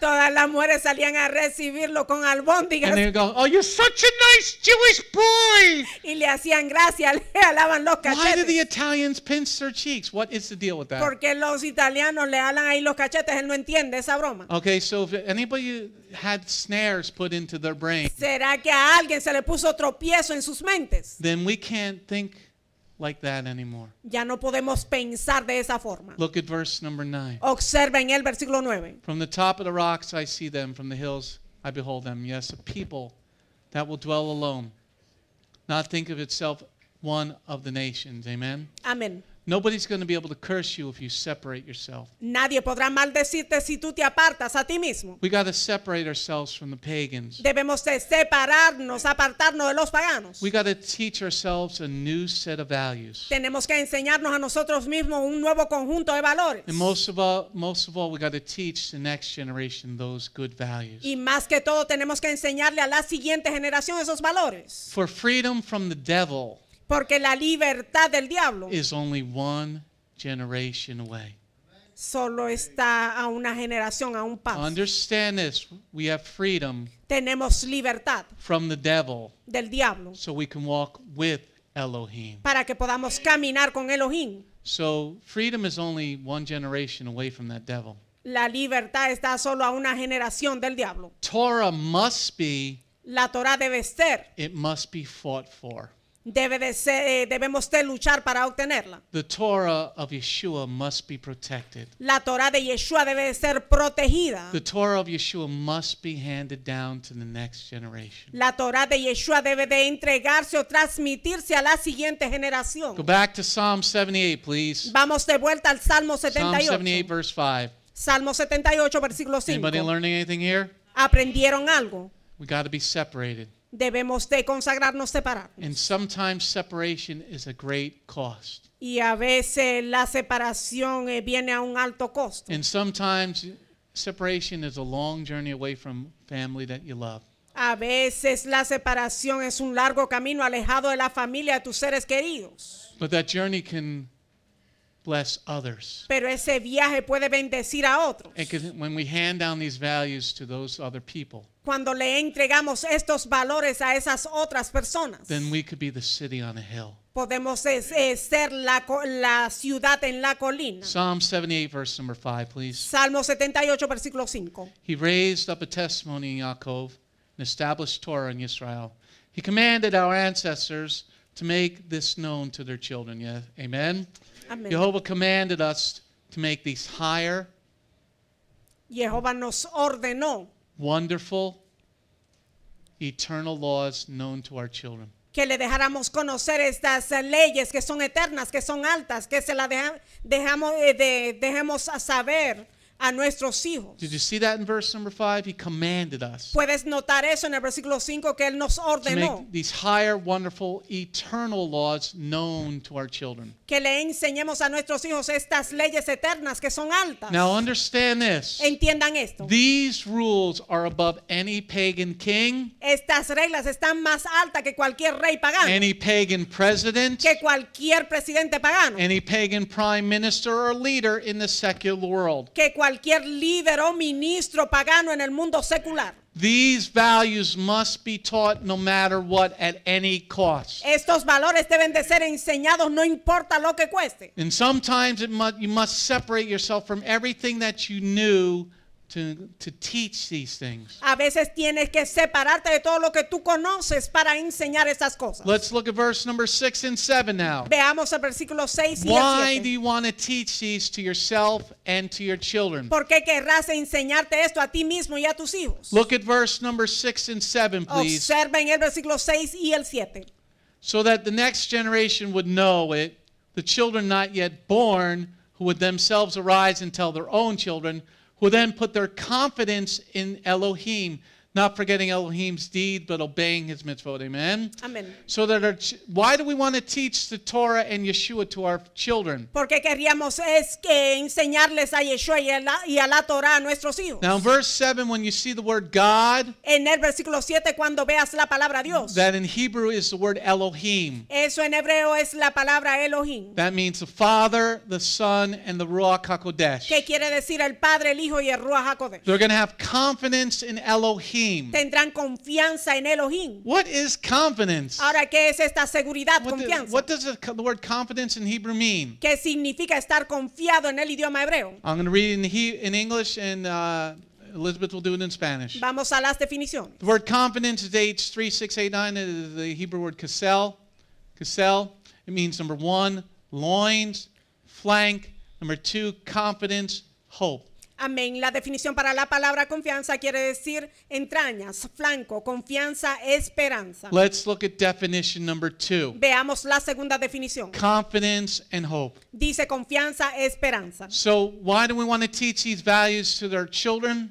¿Por qué queríamos enseñarle estos valores a nuestros hijos? Why do we want to know these values for ourselves? ¿Por qué queríamos saber estos valores para nosotros mismos? So that we can have hope in God. Para que podamos tener esperanza en Dios. Hope in Elohim. Esperanza en Elohim. So that the next generation would know this same hope. Para que la próxima generación conozca esta esperanza. You're looking at a person who is preaching the gospel of Messiah. Estás viendo una persona que ha predicado el evangelio del Mesías. If that does not show you that there is a God, Si eso no te muestra que Dios existe, that you're listening to a Jew preach the gospel of Yeshua the Messiah, que estás escuchando a un judío predicar el evangelio de Yeshua el Mesías, that I am assigned to you Él es una señal para that ti there is a God in heaven. que existe un Dios en el cielo. Because here is a Jew telling you about the Jewish Messiah. Aquí está un judío hablándote del Mesías And judío. if God can keep a promise to me, Y si Dios puede guardar la promesa para if you él, get away from the snares in your own life, si tú te alejas de los tropiezos en tu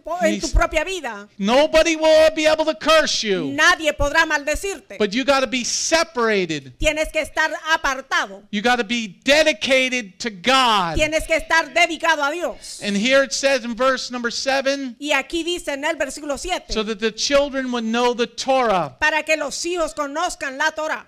Look at verse 6 and 7, please. Observen el versículo 6 So y that el 7. the next generation would know it, the children not yet born, who would themselves arise and tell their own children, who would then put their confidence in Elohim and not forget Elohim's deed, but obeying his mitzvot. Amen? Amén. My father never taught me Torah. El padre del rabino nunca le enseñó la Torah. My father walked away from God when he was 15 years old. El padre del rabino se alejó de Dios cuando tenía 15 años de edad. Because that's when his father died. Ahí fue cuando murió el padre de él. I had to go to yeshiva because my mother wanted me to go. Él tuvo que ir a yeshiva porque la madre de él quería que él So fuera. here I am a part of this verse. Aquí él es parte de ese versículo. The children not yet born would themselves arise. Amén. Dice que se levantarían los hijos que aún no habían nacido. This was a promise for me. It's a promise for you. Esa fue una promesa para el rabino, pero también la es para ti. Because here you got Jewish blood inside of you. Aquí ustedes tienen sangre judía. Most of you Spanish people have some portion of Jewish blood inside of you. La mayor parte de los latinos tienen sangre judía en ustedes. And if you're from Ireland, they speak Gaelic in Ireland. Y si eres irlandés, también hablan ese Irlanda. lenguaje allá. And Gaelic comes from Gaelic. Galatia, where Ese all the lenguaje Jews were. sale de Galacia. The Irish are Jews. Los irlandeses son judíos. This is why they're such stiff-necked pieces of bananas. Por eso es que son tan tercos. Amen? Amén. Amen? So here the next generation would know the Torah. Aquí la próxima generación conocerá la Torá. So those not yet born Aquellos que no han nacido aún would have a blessing in a country that they live in. tendrán una bendición en el país en el cual habitan. So here you don't have to be in Israel to get blessed, Aquí no tienes que estar en Israel para ser bendecido. but you have to take on the promises and separation from the snares. Tú tienes que tomar la promesa y la separación de los tropiezos. And if you separate yourself from the world, Y si tú te separas a ti mismo del mundo, then your country will be blessed, tu país será bendecido. and you will have life, liberty, and the pursuit of happiness. Tendrás vida, libertad y seguir seguir la prosperidad. We will have the life, Felicidad.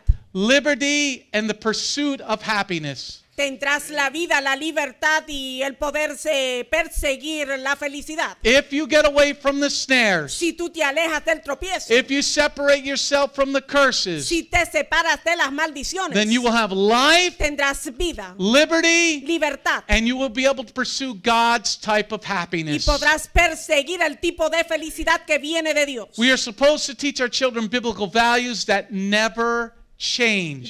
Estamos supuestos a enseñarle a nuestros hijos valores bíblicos que nunca cambian. From the time they are born, Desde el tiempo que nacen, and especially when they're little children. especialmente cuando son niños. Because when they're little children, Cuando son niños, they're like a dry sponge when you put it into water. son como una esponja cuando la pones en el agua.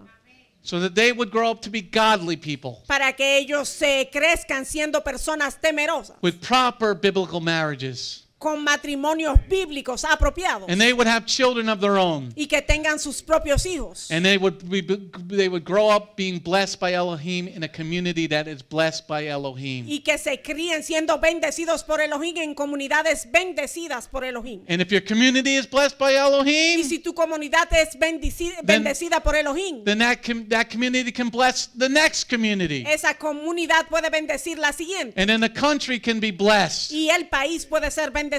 But you got to first push out You've got to first push out Primero tienes que sacar anything that has been put in a snare in your brain. toda trampa, todo tropiezo que se haya puesto en tu mente. You got to push the snares out of your brain. Tú tienes que sacar esos tropiezos de tu mente. Any of those demonic snares in your head Esas trampas demoníacas que se encuentran en tu that you cabeza. can't point to a scripture and say, I'm doing this because this says it right here. Que no puedes señalarlo en la escritura y decir lo estoy haciendo porque aquí lo dice. You got to push. I can't push it out for you. Tú tienes que sacarlo, el rabino no lo puede hacer por ti. You got to snap that snare in your own brain. Tienes que sacar ese tropiezo de tu propio cerebro. Let's look at verse 6 and 7, please. Veamos el versículo 6 y 7. So that the next generation would know it, the children not yet born, who would themselves arise and tell their own children, who could then put their confidence in Elohim, not forgetting Elohim's deeds, but obeying his mitzvot. Amen? Amén. So you got to tell the next generation that would arise, Tienes que decirle a la siguiente generación que se levantará they got to keep following the same perfect eternal mitzvot. que tienen que seguir los mandamientos perfectos y eternos. Now why? ¿Por qué? So that they will have confidence in Para que- any situation. Para que tengan confianza en cualquier situación. Now this is a key to understanding. Ahora este es un entendimiento clave. That they're going to have confidence in any situation. Que tendrán confianza en cualquier situación. That we are going to have confidence in any Que situation. tendremos confianza en cualquier situación. That Elohim is going to be on our side. Que Elohim estará de nuestro lado. Because we separated from those snares. Porque nos separamos de esos tropiezos. But don't think that the evil one is going to leave you alone. Pero no pienses que el maligno te dejará quieto. Yeshua was separated, right? Yeshua estuvo separado, But the ¿verdad? devil didn't leave him alone. Pero el enemigo no lo dejó tranquilo. So don't think that the devil's going to leave you alone. No pienses tú que el enemigo te dejará tranquilo.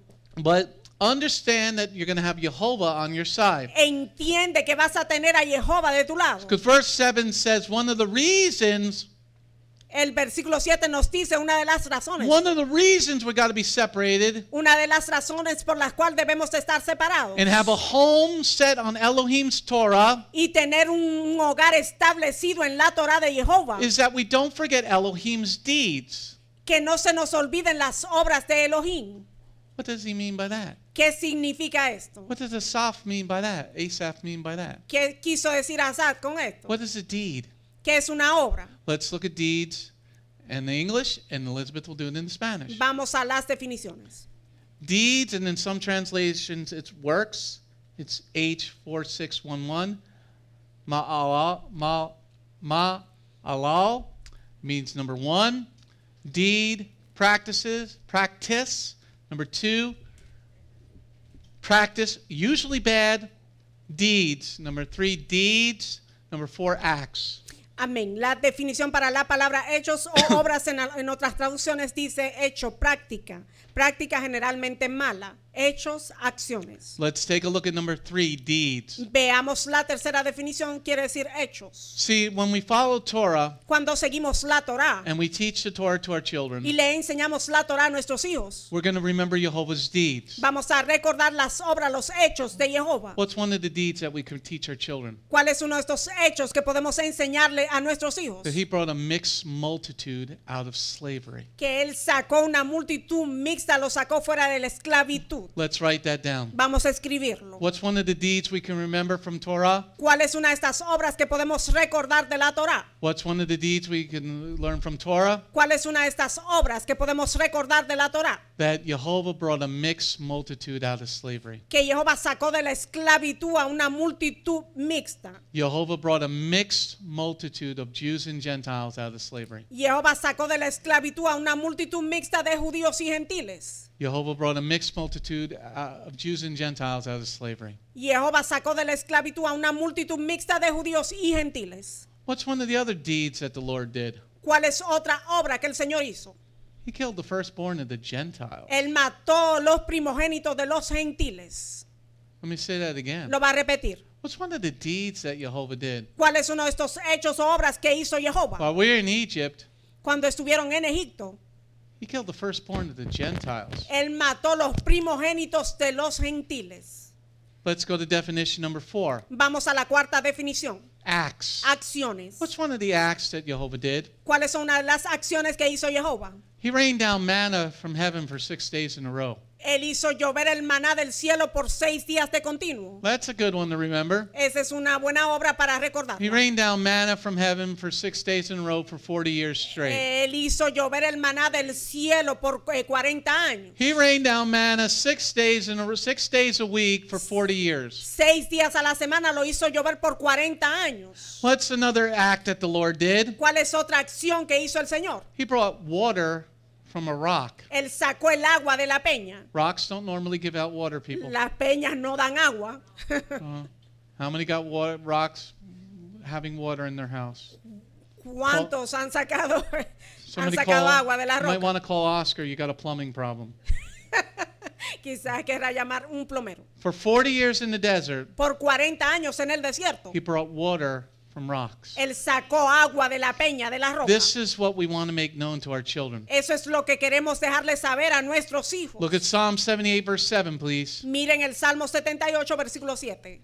Who could then put their confidence in Elohim, not forgetting Elohim's deeds, but obeying his mitzvot. Amen. Amén. We should teach this to our smallest of our children. Debemos de enseñarle esto a nuestros hijos más pequeños. And even more, Y, at y a aún más. at a greater level, Y aún más a un nivel más alto. we should teach this to the teenagers. Debemos de enseñarle todo eso a los adolescentes. And then an even higher level, Y a un nivel aún más alto. we should teach this to the young adults coming to know Yeshua. Debemos de enseñarle esto a los jóvenes que se están acercando a conocer a Yeshua. And one of the most important things that this ministry does, Y una de las cosas más importantes que hace este ministerio, we should teach this to the converts to the Messianic faith. debemos de enseñarle todo esto a los conversos a la fe mesiánica. Because there is no Christianity. Porque no hay cristianismo. Because all the believers were Messianic. Todos los creyentes eran mesiánicos. Okay, the word Christian comes from the Gentiles. La palabra cristiano sale de los But gentiles. all the disciples were Messianic followers. Todos los discípulos eran seguidores mesiánicos. And a proselyte is a convert to Messianic Judaism. Un prosélito es uno que se convirtió al judaísmo mesiánico. So the converts to the Messianic faith, Uno que se convirtió a la fe mesiánica. we teach them like they're little children. Le enseñamos a ellos como si fueran niños. Because you can't force feed the baby. No lo puedes alimentar obligado. Come on, take it off the spoon. No lo puedes forzar obligado. Eliyahu, come on, eat. Come, come, come. You ever see the baby spits it out? Y el niño lo expulsa, no lo quiere. Tongue inside the mouth, child. Lo echa afuera, lo expulsa. You ever see a baby? You try to feed a baby? ¿Has visto a un niño A cuando newborn le están baby? tratando de alimentar? La botan. You're doing it backwards, child. Niño, estás comiendo pero al revés. Okay, so here it is. You got to get rid of your own pride. Aquí tienes que deshacerte de tu orgullo. You got to fight for the Torah. Tienes que luchar por la Torá.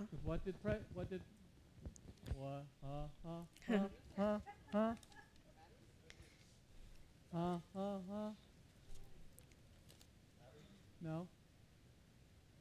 1, 2, 1, 2. Don't worry, I have another microphone thing. I got like 8 microphones. 1, 2, 1, 2, 1, 2.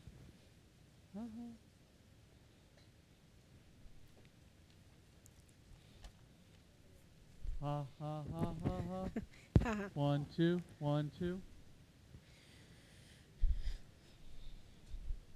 Ha ha, I'm on 2 now. Ha ha ha. Ha ha.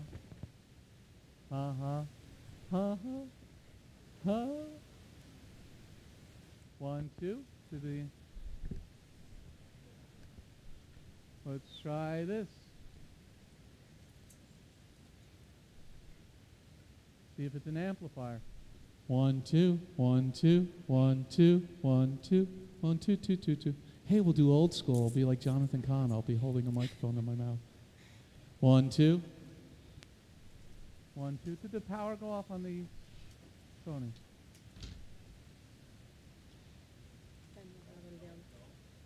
Try turning the power off of the Sony. This is not a a show. It's the word of God. Ha ha ha ha. Esto no es un montaje, esta es la palabra de Dios. 1, 2, 1, 2. 1, 2. 1, 2, 1, 2, 1, 2, 1, 2. You're getting signal on the board? 1, 2, 1, 2. 1, 2. Okay. All right, let's go old school. Just make sure it's going out to the channels. 1, 2, 1, 2, 1, 2. Aleph, David. All right, let's just keep rolling. So I guess the message is for you. Vamos a continuar. El rabino piensa que el mensaje es para ti. All right, we're still getting the translation that's going out in Spanish. All right, can you hear this? 1, 2, 1, 2. 1, 2, 1, 2. Ahora sí. Don't worry, Satan. Ha ha ha. It's through my colleague, so there's going to be a problem with this. We're going to have a dual microphone. Ben, just mute this. You can listen to great Messianic music on WTRCradio.com. That's WTRCradio.com. You can hear Joel Chernoff and Marty Getz and Paul Wilbur and listen to the Kosher Salsa show on Monday through Friday from 11 a.m. to 7 p.m. The Kosher Salsa show. No, Marty's only there till about noon or 1 o'clock. And you can listen to great Messianic music on WTRCradio.com.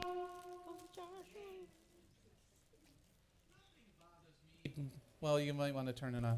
It's on. Okay. You should probably clip it to the beard. All right. Let's put this in the pocket. We're on now to make sure that it's going out to the proper channel on the camera. Yep. All right. Ha.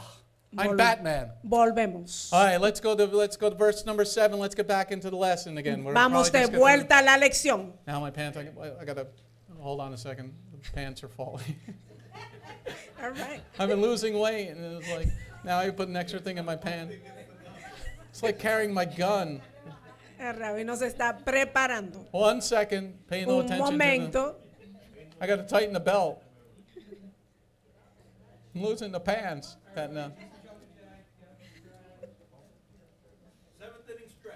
All right. Woo! My eyes are popping out now. All right. Now my pants will stay up. All right. See, when the devil tries to throw you a curveball, Cuando el diablo está tratando de ponerte ahí una trampa, that's when you step out of the batter's box. Ahí es donde tú sales y haces las cosas de otra forma. And you collect your thoughts. Y ahí es donde puedes reunificar tus pensamientos. As I told you earlier, como él te dijo anteriormente, this is not my lesson. Esta lección no es del rabino. I'm just a servant of the Lord. Él es un siervo del Señor. He's got to put it on the tie, a little higher. And if we go later, we go later. Si nos vamos a quedar un poquito más, pues nos quedamos. If we only get through lesson 1, that's cool. Si solo pasamos por la primera lección, está bien. Because the lesson is still going to go on. La lección va a continuar. Because we got to think of ourselves as God's little children, Elohim's little children. Tenemos que pensar de nosotros mismos como los niños de Dios, como los pequeños. Let's look at Psalm 78, verse 7. Veamos el Salmo 78, versículo 7. Who could then put their confidence in Elohim, not forgetting Elohim's deed, but obeying his mitzvot. Amen? Amén. That's why I don't worry. Por eso el rabino no se preocupa. I have confidence in Elohim. Él tiene confianza en Elohim. And I need to teach this to you. Y él debe de transmitirte, enseñarte esto. I already know what's coming. Él sabe lo que viene, lo que se acerca. And hell is coming to this nation. Y el infierno se está acercando a esta nación. And to the world. Y al mundo. But we need to have confidence. Pero debemos de tener confianza. In the promises of God. En las promesas de Dios. And never worry. y nunca preocuparnos. Because if you die, you still win. Porque si tú mueres, ganas. Understand that if you die keeping the mitzvot and knowing Yeshua, Entiendes que si mueres guardando los mandamientos y conociendo a the Yeshua, next life is a lot better than this one. la siguiente vida es mejor que esta. Heaven is a great, beautiful place El lugar es un lugar maravilloso, es muy bello. with no Democrats, Donde no hay demócratas, no Republicans, no hay republicanos, no government except a king, no hay gobierno excepto por el rey, and no taxes, no hay impuestos. and, ¡Hey! and free health care for all. Y seguro de salud 'Cause gratis para we're not todos. going to need health care No vas a necesitar seguro de salud. because you're never going to get sick, Nunca te enfermarás. and you got the 2.0 body. Y tienes un cuerpo muy bueno. But we got to teach Torah to the children. Tenemos que enseñarle la Torah a los niños. We got to teach it even greater to the teenagers. Aún más a los adolescentes. And we got to teach it to the young adults Y a los jóvenes también. because they're challenged even more than we are. Porque el desafío a ellos los desafían más que a nosotros. Because some of the parents are not homeschooling these children. Algunos de los padres no están educando a estos niños en casa. And maybe because they've made mistakes in the past, they've been trapped by snares. Quizás porque en el pasado cometieron errores y tropezaron. But we got to teach this to ourselves. Tenemos que enseñarnos esto a nosotros And mismos. it is my honor to teach it to you Gentiles, Es un honor para el rabino enseñarnos esto a los gentiles. to fulfill what Yeshua asked me to do. De cumplir el llamado para lo que Yeshua lo llamó a él. Now, what did President Reagan once say? Ahora, ¿qué dijo alguna vez el presidente Ronald We're Reagan? going to read that whole thing again. Vamos a leerlo otra vez. Freedom is never more than one generation away from extinction.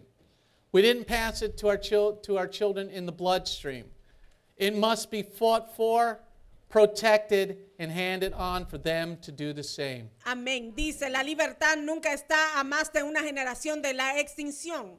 No se la pasamos a nuestros hijos a través del torrente sanguíneo. Debe ser luchado, protegido y transmitido para que hagan lo mismo. Now listen to this carefully. Escuchen esto atentamente. Without dedication and perseverance De dedicación y perseverancia to God, to Yeshua, to the Father, the Son, and the Torah, esta dedicación y perseverancia a Yeshua, al Padre y a la Torah, our freedom is going to be taken away.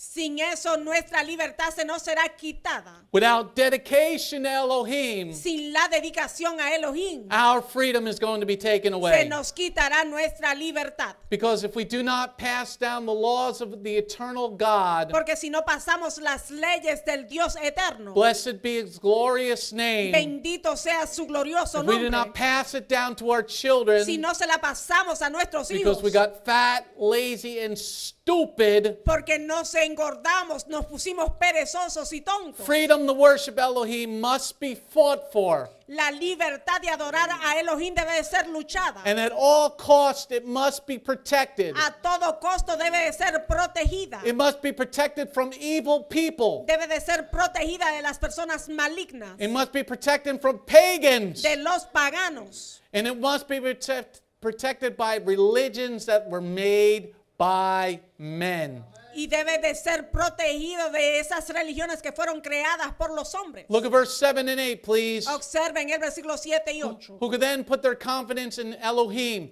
never forgetting Elohim's deed, but obeying His mitzvot.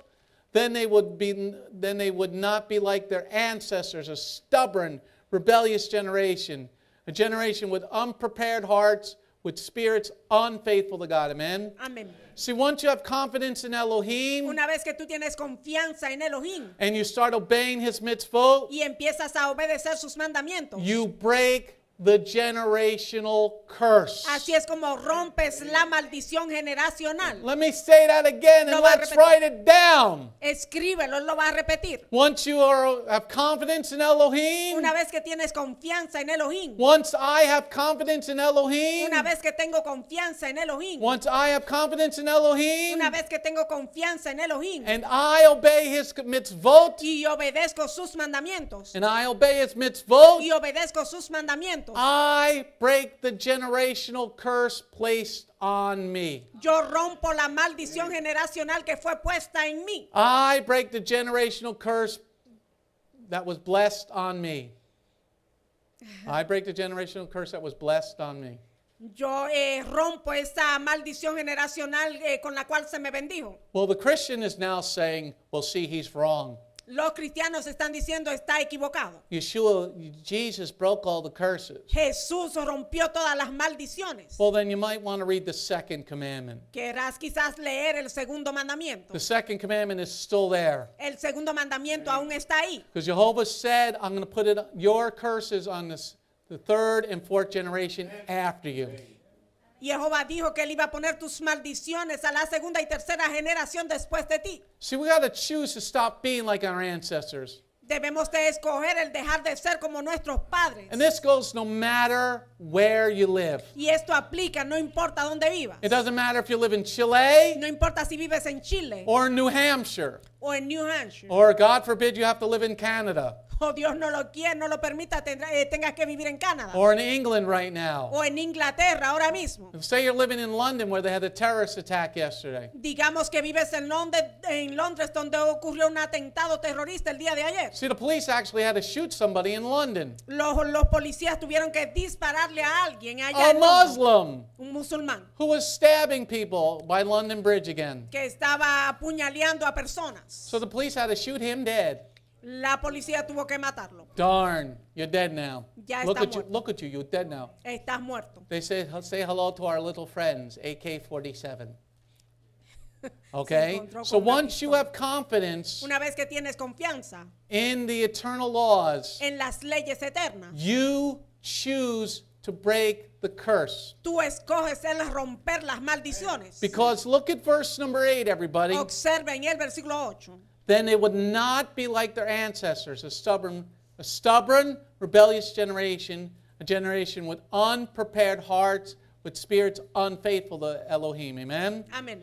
See, who are you? Ask yourself, who am I? Hazte esta pregunta, ¿quién eres? See, when you don't follow Elohim's eternal laws, Cuando no sigues las leyes eternas de Elohim, then you're a pagan. eres un pagano. But if you stop being stubborn, Pero si tú dejas de ser terco, if you stop being rebellious, si dejas de ser rebelde, if you prepare your hearts, si preparas tu corazón, but there's a lot of people that like to be stubborn. hay muchos que les gusta ser terco. See, when you don't follow Elohim's eternal laws, Cuando no sigues las leyes eternas de Elohim, you're showing that you're stubborn. estás mostrando que eres terco. You're showing him that you're rebellious. Le estás mostrando a él que eres rebelde. You're showing him that you got parents that taught you how to hate God. Estás mostrándole a él que tuviste padres que te enseñaron a odiarlo. See, when you fill yourself up with spiritual junk food, Cuando tú te llenas de comida espiritual basura. and this is what the church does, Y eso es lo que hace la iglesia. well, you got to speak in tongues to be saved. Tienes que hablar en lenguas para poder ser salvo. Where did Yeshua say that? ¿Dónde fue Please? que Yeshua dijo eso? Por favor.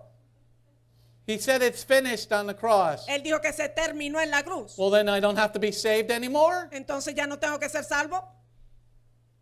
Oh, you didn't think of it that way, did you? Oh, ustedes no lo pensaron de esa forma. See, the body of Messiah focuses on spiritual junk food. El cuerpo del Mesías se enfoca en comida rápida, espiritual. And that's where verse 8 comes into understanding. Y ahí es donde viene el entendimiento del versículo 8. You have an unprepared heart, Tienes un corazón que no está dispuesto. and you're unfaithful to Elohim. Y eres infiel a Elohim. Now let's go back to Matthew's scripture. Vamos a la escritura de Mateo. Anybody learn anything here? ¿Han aprendido algo? Let's go back to Matthew 18, Mattiyahu 18. Vamos a Mateo 18.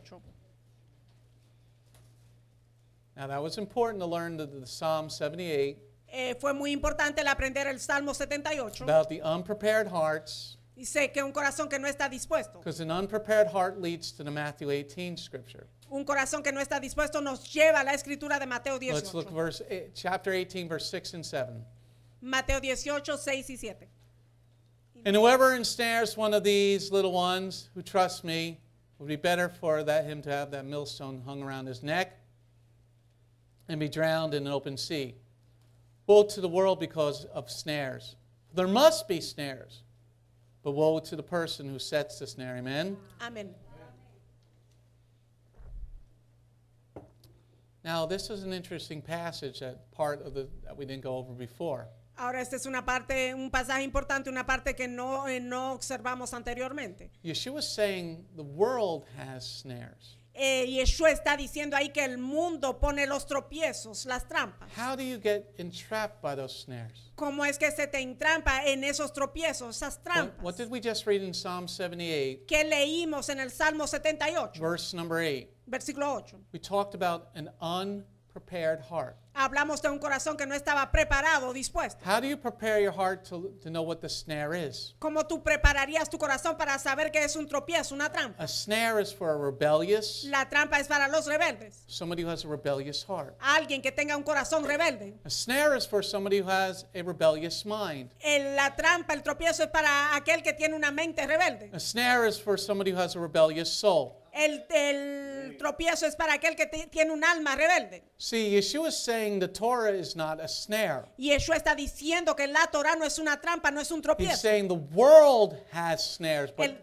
the Father doesn't have any Él snares. está diciendo que el mundo tiene tropiezos, el Padre no tiene tropiezos. This is what is not being taught in the body of Messiah. Eso es lo que no está siendo enseñado en el cuerpo del Mesías. The law is good. La ley es buena. It shows that you love Jehovah Elohim. Muestra que tú amas a Jehová Elohim. A snare is somebody who has a rebellious heart. El tropiezo, la trampa es alguien que tiene un corazón rebelde. Like I only looked at a little pornography. Come on, Lord. Yo solo vi un poquito de pornografía. A snare is for somebody who does not want to change the way that they think. El tropiezo es para aquel que no quiere cambiar su forma de pensar. A snare is somebody who disregards the Torah. El tropiezo es aquel que pasa por alto la Torah. The snares are for those people who go off the narrow path. El tropiezo son para aquellos que se salen del camino angosto. A snare El tropiezo are those who are not dedicated to Jehovah Elohim. son aquellos que no son dedicados a Jehová Elohim. A snare El tropiezo are for those who don't give thanks to the one who belongs to it. son para aquellos que no le dan las gracias a quien le pertenece. Let's look about thanks and dedication now. Veamos ahora las gracias, acción de gracias y la dedicación. Turn to Psalm 9. Vamos al Salmo 9.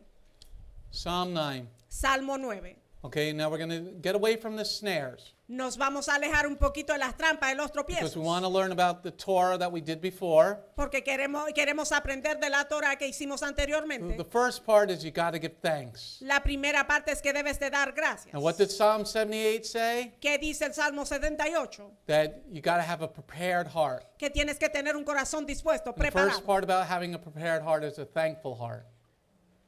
The first part about a prepared La heart is a primera thankful parte de heart. tener un corazón dispuesto es tener un corazón agradecido. Psalm 9, verse 1 and 2. Salmo 9, 1 y 2. For the leader on the death of Laban, a psalm of David. I give thanks to Jehovah with all my heart. I will tell about all your wonderful deeds. I'll be glad and exalt in you. I will sing praise to your name, Elion. Amen.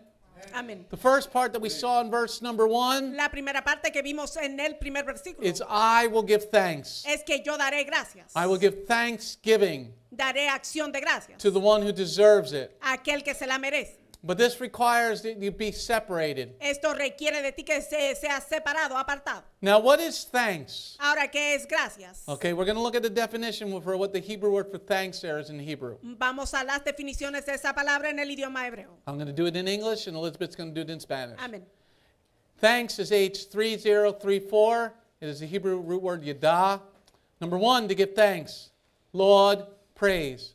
Number 2, to confess the name of Elohim. Amén. La definición para la palabra gracias quiere decir dar gracias, elogiar, alabar, confesar el nombre de Dios. Okay? So to give thanksgiving La acción de gracias is to confess the name of God. es confesar el nombre de Dios. A thanksgiving offering Una ofrenda de acción de gracias is not only on an altar, no es solo en un altar, but a thanksgiving offering is also with your mouth.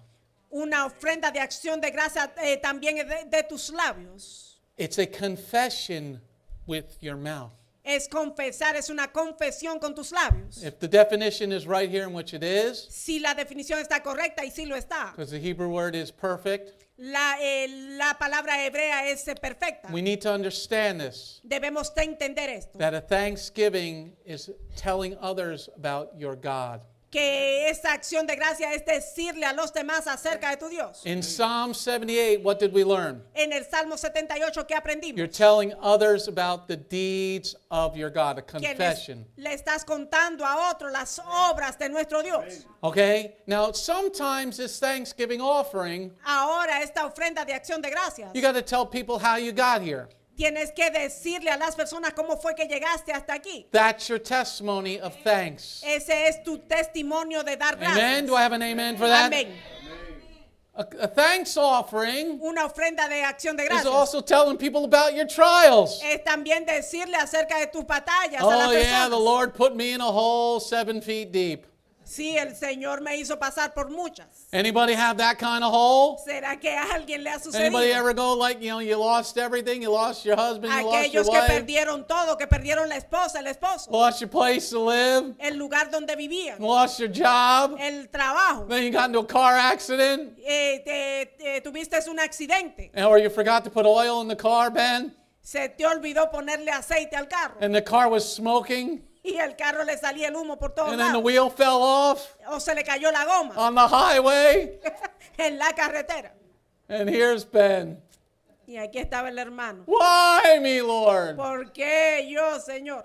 That's when you get praise and thanksgiving to the Lord. Ahí es donde tú debes de dar acción de gracias al Señor. But you also give thanks in your triumphs. Pero también en tus triunfos, en tus logros, también les das las gracias. But it doesn't always have to be on an altar. Pero no siempre tiene que ser en un altar. If Psalm 9 verse 1 is correct, Si el Salmo 9.1 está en lo correcto, it's telling people of your triumphs. es decirle a las personas acerca de tus triunfos. A thanksgiving offering is a confession Una ofrenda de acción de gracias es una confesión to pagans about the name of Jehovah and Yeshua. a los paganos acerca del nombre de Jehová y Yeshua. You tell the pagans how you got here. Le dice a los paganos cómo fue que llegaste hasta aquí. You tell the pagans how Yeshua saved you from a sin. Le dices a los paganos cómo Yeshua te salvó de un pecado. You tell of Jehovah's providence over your life, his covering over your life. Tú hablas de la providencia, de la cobertura de Jehová sobre tu vida. But a thanksgiving offering is usually also telling all this to the pagans. Pero la ofrenda de acción de gracia es también decirle todo esto a los paganos. That Jehovah had his providence, his glory over you. Es decirle que Jehová tiene su providencia sobre ti. Let's look at Psalm 9 verse 1 again. Veamos el Salmo 9, versículo 1 otra vez. For the leader of the death of Laban, a psalm of David, I give thanks to Jehovah with all my heart. I will tell about all your wonderful deeds. Amen. Amén. Amen. Giving thanks with all your heart. Dar gracias con todo tu corazón. Well, heart means your soul. Tu corazón, eso quiere decir tu alma. Okay, this means all the time. Eso significa todas las veces. But sometimes there might be special gatherings where you give thanks with all your heart, mind, soul, and strength. Pero quizás a veces tendrás reuniones especiales donde das gracias con toda tu corazón, mente, alma y fuerzas. Giving thanks, El yadah here. darle las gracias a Dios. This word yadah means telling of Jehovah's wonderful deeds. Eso significa contar las obras maravillosas de Jehová. Oh yeah, my car was broke down. Sí, mi carro se me dañó. Or, I was in the middle of the highway. O estuve en medio de la autopista. One time, was I with you, Ravid? We stopped on a curve. Ellos don't se remember. detuvieron en una curva. No sé con quién el rabino A estaba. car had flipped over, but it couldn't be seen. El carro se viró, no se podía ver. And it was wet. The road was wet. Y la carretera, había lluvia ese día. And I stopped my car to render aid. Él detuvo su carro. I used to work on the ambulance, and I still have my skills. Él solía trabajar en las ambulancias y él tiene habilidades acerca de eso. These people were trapped in the car that was in the middle of the road. Hubieron unas personas que estaban atrapados a mitad de la carretera, estaban atrapados en sus carros. So I stopped, I put my car on the side of the road. Él se detuvo, dejó su carro ahí al lado de la The car carretera that was flipped over Y was el ca- around the bend. y el carro que se había volteado Around the curve.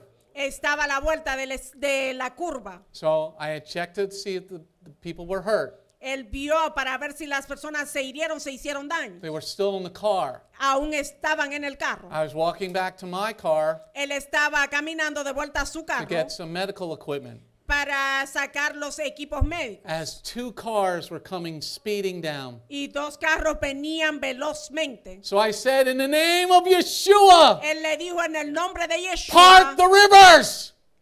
que And se abra both el cars río. skidded around the flipped over car. Los 2 carros And se around me. repasaron por el lado a ese carro que estaba virado. Because I stood in the middle of the road Él se paró a mitad de la and carretera. I said, you will go around this car. Y él le dijo, ustedes le darán la vuelta a ese Please, Lord, make them go around me in the cars. carro. Por favor, Señor, que le pasen por el lado a ese carro. So you tell of this Thanksgiving that he saved my life. Él le dio gracias porque le salvó la vida. And we were able to get the people out of the car safely. Y pudieron sacar a esas personas de ese carro con seguridad. Because we had those 2 cars back up and block the road. Los carros retrocedieron, esos 2 carros que pasaron y bloquearon la So carretera. giving thanks means telling everybody of the deeds of Elohim. Dar gracias significa decirle a todas las obras de Elohim. Telling of how your obedience, Decir como tu obediencia, your dedication, tu dedicación and separation from the snares of the world y tu separación de los tropiezos del mundo. grew my faith Eso rige mi fe. so that the Lord heard my prayer in the time of need. El Señor escuchó la oración del rabino en el tiempo de necesidad. And how these trials grew my love for him. Y como esas pruebas hicieron que su amor por él creciera. And how I had to have confidence in his ways to trust in him. Y como él tuvo que tener esa confianza en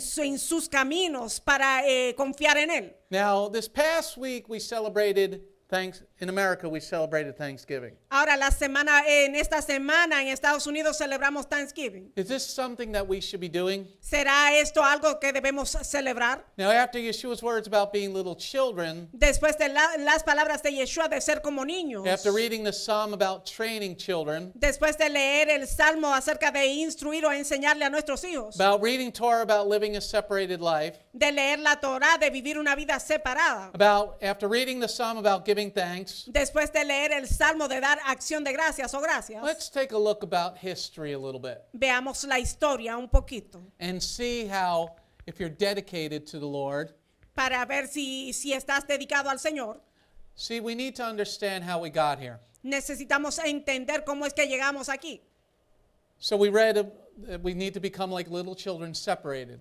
Debemos de volvernos o convertirnos en pequeños, en niños separados. We need to be training our children. Debemos de entrenar o instruir a nuestros hijos. We need to want to be separated so that we can have a Torah-based community. Tenemos que querer ser separados para tener una comunidad basada en la Torah. So should we have celebrated Thanksgiving? Debimos de haber celebrado este día festivo, Día de Acción de Gracias. Let's see how this land got dedicated. Vamos a ver cómo esta tierra fue dedicada. How this land got blessed. Cómo esta tierra fue bendecida. How because of dedication to the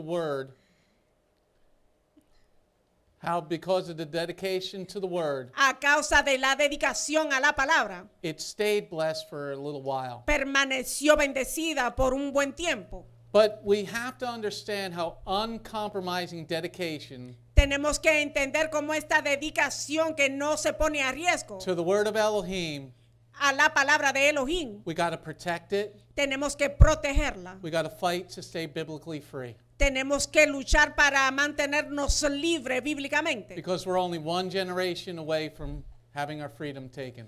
Porque estamos solo a una generación de que se nos quite nuestra libertad. We're only one generation from having our freedom to worship God. Solo a una generación. From Scripture, we should understand that Yeshua sacrificed by his blood for us. de la escritura debemos de entender que Yeshua se sacrificó su sangre por nosotros. And he didn't compromise his life at all. Y él no puso en peligro su vida del todo. He didn't compromise Torah at all. No comprometió, puso en peligro la Torah. Let us look at history Veamos la historia to see sacrifice, para ver sacrificio, dedication dedicación, leads to blessing. para ver cómo esto nos lleva a la bendición. To show that no matter if you're a Jew or a Gentile, Para mostrar que no importa si eres judío o gentil, no matter where you live, no importa dónde vivas, that Jehovah will bless your adherence and dedication to him. que Jehová va a bendecir que te has apegado a él y tu dedicación. If you're willing to sacrifice everything Si estás dispuesto a sacrificarlo todo to serve the Lord, para servir al Señor. if you're willing to sacrifice everything you knew, Si estás dispuesto a sacrificar todo lo que conocías, move to a different land, de moverte, mudarte para una tierra diferente, all to worship God freely. todo para adorar a Dios libremente. Now the pilgrims didn't come here at first. Ahora los peregrinos no vinieron aquí primero. Our journey starts in the year 1535. Nuestra jornada, nuestro viaje empezó en el año 1535. There were two religions in the world. Habían dos religiones en el mundo, There was Judaism el judaísmo and Catholicism. y el catolicismo. In 1535, En el the 1535 Reformation began. comenzó la reforma. Luther broke from the Catholic Church, Martín Lutero se separó de la Iglesia and he Católica nailed his thesis to the Pope's door. y clavó su tesis en la puerta ahí donde se encontraba el Papa. This began something called the Reformation. Eso fue el inicio de algo que se llama la reforma. But there was Jews, Habían judíos, Catholics, católicos and Messianic Jews. y judíos mesiánicos. There were no Pentecostals, No praise habían God. pentecostales There was no evangelicals, praise God. ni evangélicos, There was no Baptists, praise God. ni bautistas, gracias a Dios. So Luther broke from the Catholic Church and the Reformation began. Lutero se apartó de la Iglesia Católica y ahí empezó la reforma. Then there was this group called the Separatists. Y ahí It's surgió not, este it's not on your grupo. paper. Amén. I don't see it. They separated from the Catholic Church. Este grupo que está mencionando el rabino se separó de la Iglesia Because Católica. then the Anglican Church popped up from the Catholic Church. Y la Iglesia anglosajona surgió de la Iglesia Católica. But they were still doing most of the Catholic stuff except for the idols. Pero aún están haciendo algunos rituales de la Iglesia Católica, excepto adorar ídolos. And this started in 1535. Y todo esto empezó en el año 1535. It was called the Separatist movement. Se llamó el movimiento separatista. It was later called separatista. the Puritans. Y luego se llamó los puritanos. And the Puritans wanted to follow scripture like the Jews. Y los puritanos querían seguir la escritura como la siguen los judíos. They wanted their lives guided by the authority of the Word of God. Querían que sus vidas fueran guiadas o regidas por la autoridad de la palabra de Dios. So why did the Pilgrims leave Europe? ¿Por qué los peregrinos dejaron Europa? The Pilgrims first started out, they were called separatists. Los peregrinos inicialmente se llamaban separatistas. And this began in the late 16th, early 17th century. Esto empezó a principios del siglo XVII y XVIII. And they wanted to get away from the Church of England. Y querían alejarse de la iglesia de Inglaterra. So that's why they're called separatists. They wanted to separate themselves to follow Por the Word eso of se God. llaman separatistas. Se querían separar de ellos. So they founded a church in England Fundaron una iglesia en Inglaterra, in a town called Scrooby. en una ciudad que se llama Scrooby. Scrooby, like screwball, Scrooby. Como Scooby. Okay? And their leader was a man named William Brewster. Y el líder de esta congregación era William Brewster. But they couldn't follow God in spirit and in truth because of the Church of England. Pero no pudieron seguir a Dios en espíritu y en verdad a causa de la iglesia de Inglaterra. The Church of England La iglesia de Inglaterra was also the government of England, también era el gobierno de Inglaterra. sort of like what's going on in China today. Es como lo que está sucediendo en la China actualmente. In other words, King James I, En otra palabra, el rey King James I, James el primero, okay, he was the head of the Church of England él era la cabeza de la iglesia de Inglaterra and of England. Y de Inglaterra That's también. against the Torah. Eso está en contra de la You Torah. can't be the Kohen HaGadol No puede ser el sumo sacerdote and be the leader of a church y ser el líder or a también congregation. de una congregación. Okay, so if you did not go to the Church of England, Si tú no ibas a la iglesia de Inglaterra, it would cause you to be labeled treasonous. eso causaría que te llamaran, te acusaran de traición. And if you're labeled a treasoner, Y si te acusaban de traición, you get hung from the gallows. te ahorcaban. You need to know this history because it's coming back. Necesitas saber esta historia porque todo esto va a regresar. Once the war starts, this is going to happen. Una vez que empiece la guerra, todo esto va a suceder. But the separatists didn't have a political agenda. Estos separatistas, ellos no tenían intenciones políticas. They wanted to worship the God of the Bible, the God of Abraham, Isaac, and Jacob, and Messiah Yeshua. Ellos querían adorar al Dios de la Biblia, el Dios de Abraham, Isaac y Jacob y a Yeshua. So in 2 Corinthians it says, En la segunda carta a los Corintios dice, it said to separate yourselves for the Lord's purpose. dice que te separes a ti mismo para los propósitos del Señor. So there was Catholicism, Había catolicismo, now the Anglican Church, ahora la iglesia anglosajona, and here you had to believe in the Holy Catholic Church. y aquí tenías que creer en la iglesia católica And santa. if on Sunday Y los domingos, you were not in the Church of England, you were a treasoner.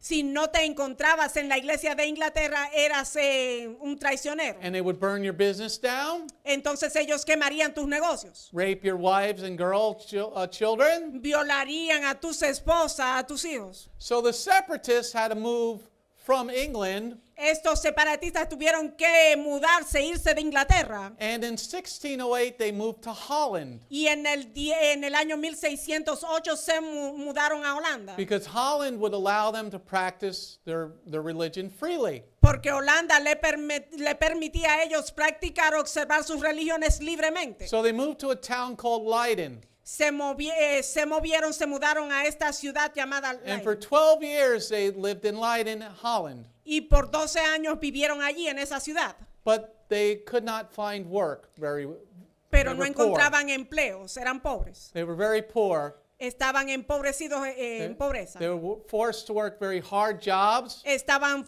en trabajos forzosos. And in Holland, the culture was not much different than it is today. Y en Holanda la cultura no era tan diferente a lo que es actualmente. And they became very discouraged in Holland. Y se desanimaron mucho allá en ese país. And they sought out a better and easier place to live. Y ellos empezaron a querer un lugar mejor para vivir, donde vivir. Because in the writing of their leader, Porque en los escritos del líder de ellos, now listen up carefully. ahora escuchen cuidadosamente. This is why we went to Psalm 78. Por eso fue que fuimos al Salmo 78. It said their children were being drawn into evil and extravagant lifestyles. Dice que los hijos de ellos estaban siendo atraídos a esta vida maligna y extravagante. Another great man once said, Un gran hombre una vez dijo those that don't study history que aquellos que no estudian la historia are doomed to repeat it. están expuestos a repetirlas. So here they were in Holland, Aquí estuvieron en Holanda and all their children were leaving following Torah y todos los hijos de ellos estaban dejando él seguir la Torá and following the evil secular society. para seguir a la sociedad secular maligna. But they had heard about this place called America. Pero ellos escucharon de ese lugar llamado América. So they left Holland Dejaron Holanda and they went back to England. y se fueron de vuelta a Inglaterra. And they lived back in England for a little while, Y vivieron en Inglaterra por un corto tiempo, but they could not worship on the Shabbat. pero no pudieron adorar en los Shabbats. They wanted to keep the Sabbath holy. Ellos querían santificar el sábado.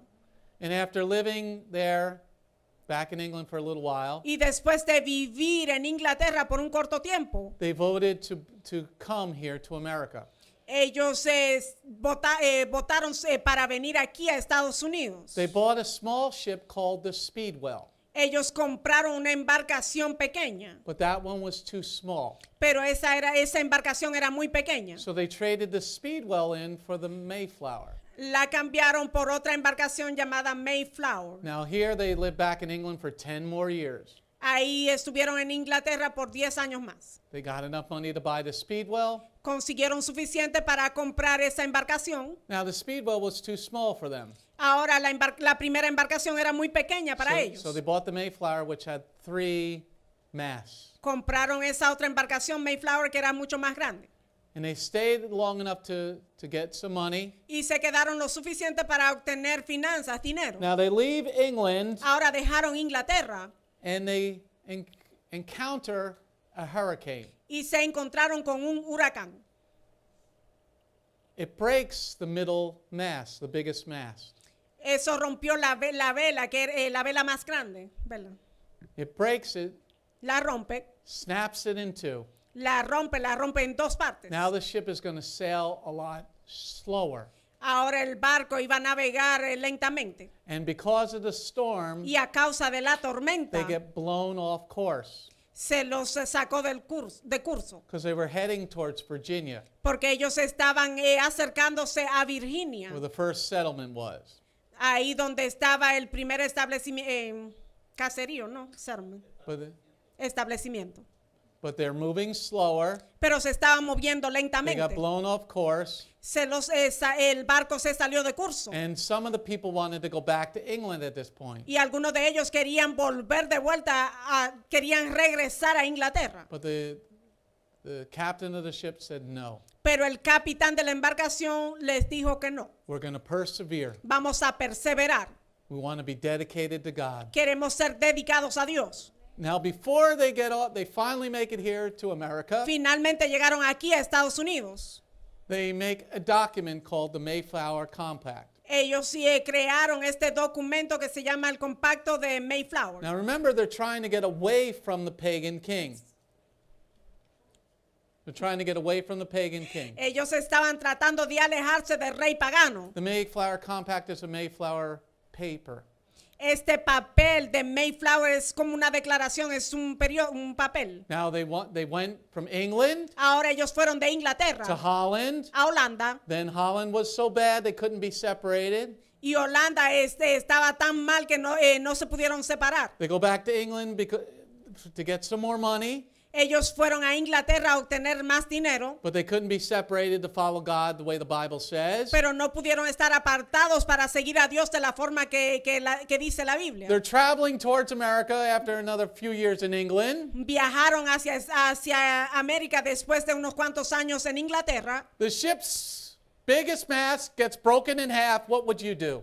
La vela más grande de la embarcación se rompió en Dios. ¿Qué harías tú? Would you stay dedicated to God? ¿Te quedarías tú dedicado a Dios? How many people would really persevere? ¿Cuántos realmente perseverarían? I mean, you know, your kids were being taught evil ways in Holland. A tus niños se les enseñaron cosas malas en Holanda. You got this pagan king over you who's also in charge of the church. Y está reinando ese mal rey sobre ti que también está a cargo de la iglesia. You think, you know, the storm blows you off course? La tormenta te saca de curso. Instead of taking 3 months, it takes you much longer to get here to America. En vez de tomarte unos 3 meses, te tomó más el llegar aquí a The Estados food and Unidos. water runs out.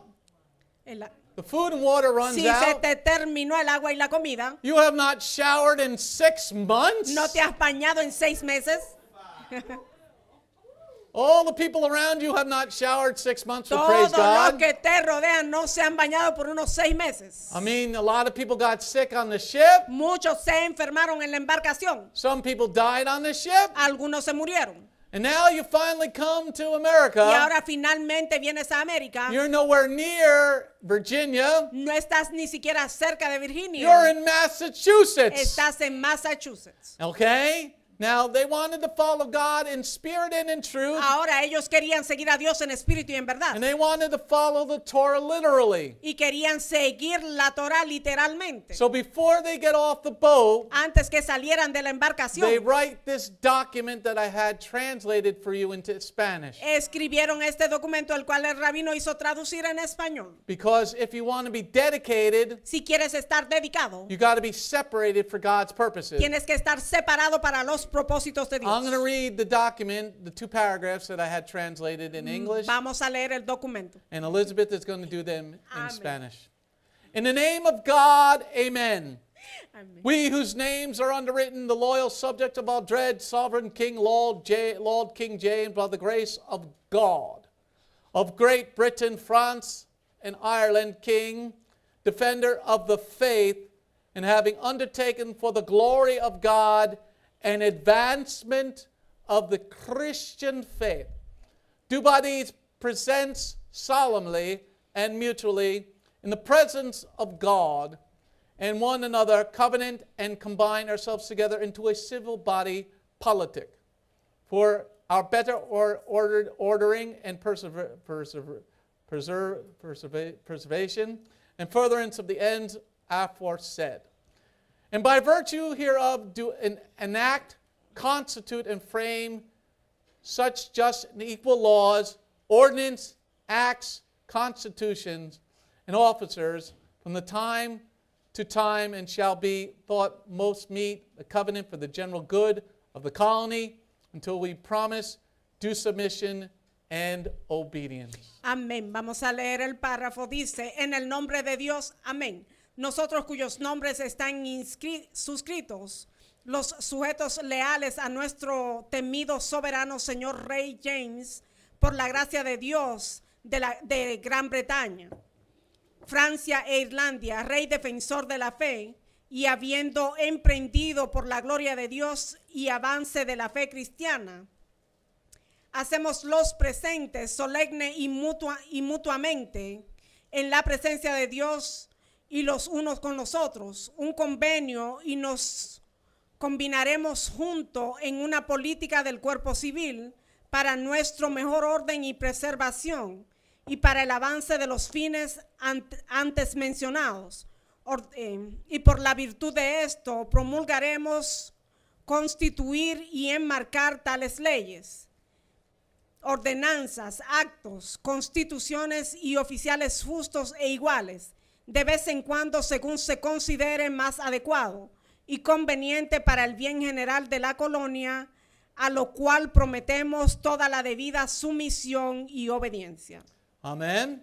Amén. So on the first paragraph, En el primer the párrafo, first thing they write is the name of God. Amen. lo primero que ellos escriben es el nombre de Dios y amén. Then in the second sentence they say by the grace of God. Y en la segunda oración dice por la gracia de Dios. Then at the end of the first paragraph, Y al final del primer párrafo, what were they coming here to do? ¿a qué estaban ellos viniendo aquí? To advance the kingdom of Yeshua. Para avanzar el reino de Yeshua. And this was signed on November 11th, 1620. Y esto fue firmado en noviembre 11 del 1620. The Mayflower Compact, or what we just read, Este documento del Mayflower, lo que acabamos de leer, temporarily established a godly government. estableció temporalmente un gobierno temeroso. This was before the Constitution of the United States was written. Esto fue antes que la Constitución de Estados Unidos fuese escrita. They made the Bible the government of the United of America. Hicieron de la Biblia el gobierno de América. In 1620, the Bible governed this land. En el 1620 la Biblia gobernó esta tierra. Because in the second paragraph, Porque en el segundo párrafo it said ordinances and acts. What were they referring to? dice ordenanzas y actos. ¿A qué se estaban refiriendo? Why did they leave Holland? ¿Por qué dejaron Holanda? Why did they leave England? ¿Por qué dejaron Inglaterra? Because they wanted to worship on the Shabbat. Porque querían adorar en el Shabbat. Sunday worship was outlawed here in America. La adoración de los domingos estaba prohibida aquí en Estados Unidos. When they came ashore, Sunday worship was forbidden. Cuando ellos vinieron a la costa, a las orillas, esa adoración de los domingos estaba prohibida. So now what happens to them? Ahora, ¿qué fue lo que les sucedió a ellos? You think these people who had suffered that much, the Lord would bless them, right?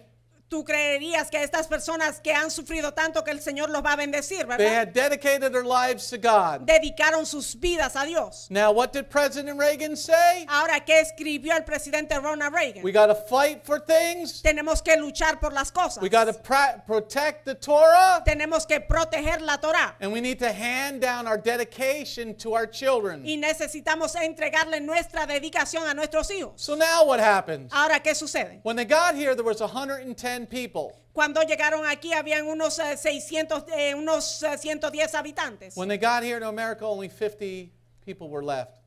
Cuando llegaron aquí a Estados Unidos solo quedaron unas 50 personas. No, they had 110 left. I'm sorry, I read it wrong. They had 110 No, people. quedaron de los tripulantes unas 110 personas. By the time that first winter was over, Cuando se terminó el primer invierno, less than 50 people were alive. quedaron vivos menos de 50 personas. They didn't survive until the spring. No sobrevivieron sino hasta la primavera. And the pilgrims would have perished. Y los peregrinos hubiesen muerto. But the Lord sent a helper. Pero el Señor envió la ayuda. He sent somebody who had learned English, Él envió a alguien que había aprendido inglés. a man named Samoset, Un hombre llamado Samuelson. a First Nations person. Un indio. First Nativo. Nation, an American Indian, a First Nations Sí, un person. nativo americano. And he'd learned English from the fishing ships that had come up to Massachusetts. Él había aprendido inglés con las embarcaciones que venían a pescar en Massachusetts. And once Samoset knew that these people were not going to war with them, Y una vez que este sujeto entendió que estas personas no iban a entrar en guerra con él, he returned with another Indian él regresó con otros nativos. named Squanto. Su nombre es, regresó con otro cuyo nombre es Quantum. And they welcomed him also. The pilgrims welcomed both of the Y los Indians. peregrinos les dieron la bienvenida a los dos. Soon the news spread about these white men. Y la noticia se esparció acerca de estos hombres de piel blanca. And they brought another Indian chief with them. Y trajeron a otro jefe indígena con ellos. And his name was Massasoit. Massasoit, ese era su nombre. And he welcomed them also to this area. Y él también les dio la bienvenida a esa área. Now, most people think that the pilgrims stole land from somebody. Ahora la mayoría de personas piensan que los peregrinos les robaron territorio a algunas personas. Where the pilgrims settled, there was nobody living there at all. Donde ellos se establecieron, ahí no había moradores. Because Samoset's tribe had all died. Porque la tribu de este jefe nativo indio había muerto. And he was the only one left of his tribe. Y él era el único que quedaba de su tribu. So here, Aquí, now this is important. esto es importante. Because why do we follow Torah? ¿Por qué seguimos la Torah? Because God will put our enemies under our feet. Porque Dios pondrá nuestros enemigos debajo de nuestros pies. This leader of the sorry if I'm saying it wrong, Wampanoag tribe, Este líder Wampanoag, de esta tribu nativa made a peace treaty with the pilgrims. hizo un pacto de paz con los peregrinos. And the Indians showed them how to farm. Y los nativos le enseñaron a ellos cómo cosechar, cómo sembrar. So once the fall came, Una vez que vino el otoño, in the autumn of 1621, en el otoño de 1621, in October, en octubre, they had a Thanksgiving. tuvieron el Día de Acción de Gracias. What do we have in October, everybody? ¿Qué es lo que observamos en octubre? What do we find in October, everybody? ¿Qué September, encontramos en octubre? Sukkot. Sukkot. The first Thanksgiving was a Sukkot. El primer Thanksgiving fue en un Sukkot. The Governor Bradford declared a day of public Thanksgiving to be held in October. Governor Bradford El gobernador Bradford declared a day of public Thanksgiving to be held in October. declaró que el día festivo de Thanksgiving fuese celebrado en octubre. And at first Thanksgiving, they invited the Indians to join with them. Y en ese primer día de Acción de Gracia invitaron a los nativos para que se unieran a la celebración, To celebrate this feast with them. para que celebrasen esa fiesta con ellos. And the Indian chief brought 90 of his tribe there to them. Y el jefe de los nativos trajo unas otras 90 tribus con But they él. didn't come empty-handed. Pero no vinieron con las manos vacías. They came with kosher food. Ellos vinieron con alimentos kosher. They brought 5 deer. Ellos trajeron 5 ciervos, ¿no? Because deer is kosher. venados. Because deer is kosher. It has a split hoof and it chews the Los cud. venados son kosher. And they brought turkeys. Y también trajeron los pavos. And they ate together, and the pilgrims Y comieron juntos y los peregrinos testified and gave thanks to God for their trials. testificaron y le dieron gracias a Dios por las luchas, por las pruebas que ellos pasaron. Now let's end our history lesson Vamos a terminar esta lección de and historia see Psalm 9, verse 1 and 2 again. y vamos a ver el Salmo 9, versículo 1 y 2. So should we be celebrating Thanksgiving? ¿Deberíamos celebrar el Día de Acción de Yes, we Gracias? should. Sí, deberíamos. Because we get to tell people of this. Así podremos decirle a las personas esto. Psalm 9, verse 1 and 2. Salmo 9, 1 y 2. For the leader, the death of Laban, and the Psalm of David, I give thanks to Jehovah with all my heart. I will tell about all your wonderful deeds. I'll be glad and exalt you. I will sing praises to your name, Elyon. Amen. Amén. What did they tell the very nice but pagan Indians? ¿Qué le dijeron ellos a estos nativos que eran muy agradables? They told the Indians of the great God of all the universe. Ellos le hablaron a estos nativos del gran Dios del universo. What did the Indians add to the meal? ¿Qué le añadieron a esta comida a los nativos? Did they add pig ¿Será- or wild boar? ¿Será que le añadieron cerdo o jabalís? Because boars were in the area. Los jabalíes se encontraban en el The things territorio. with the hook, the big teeth Sí, in their los mouth. jabalíes.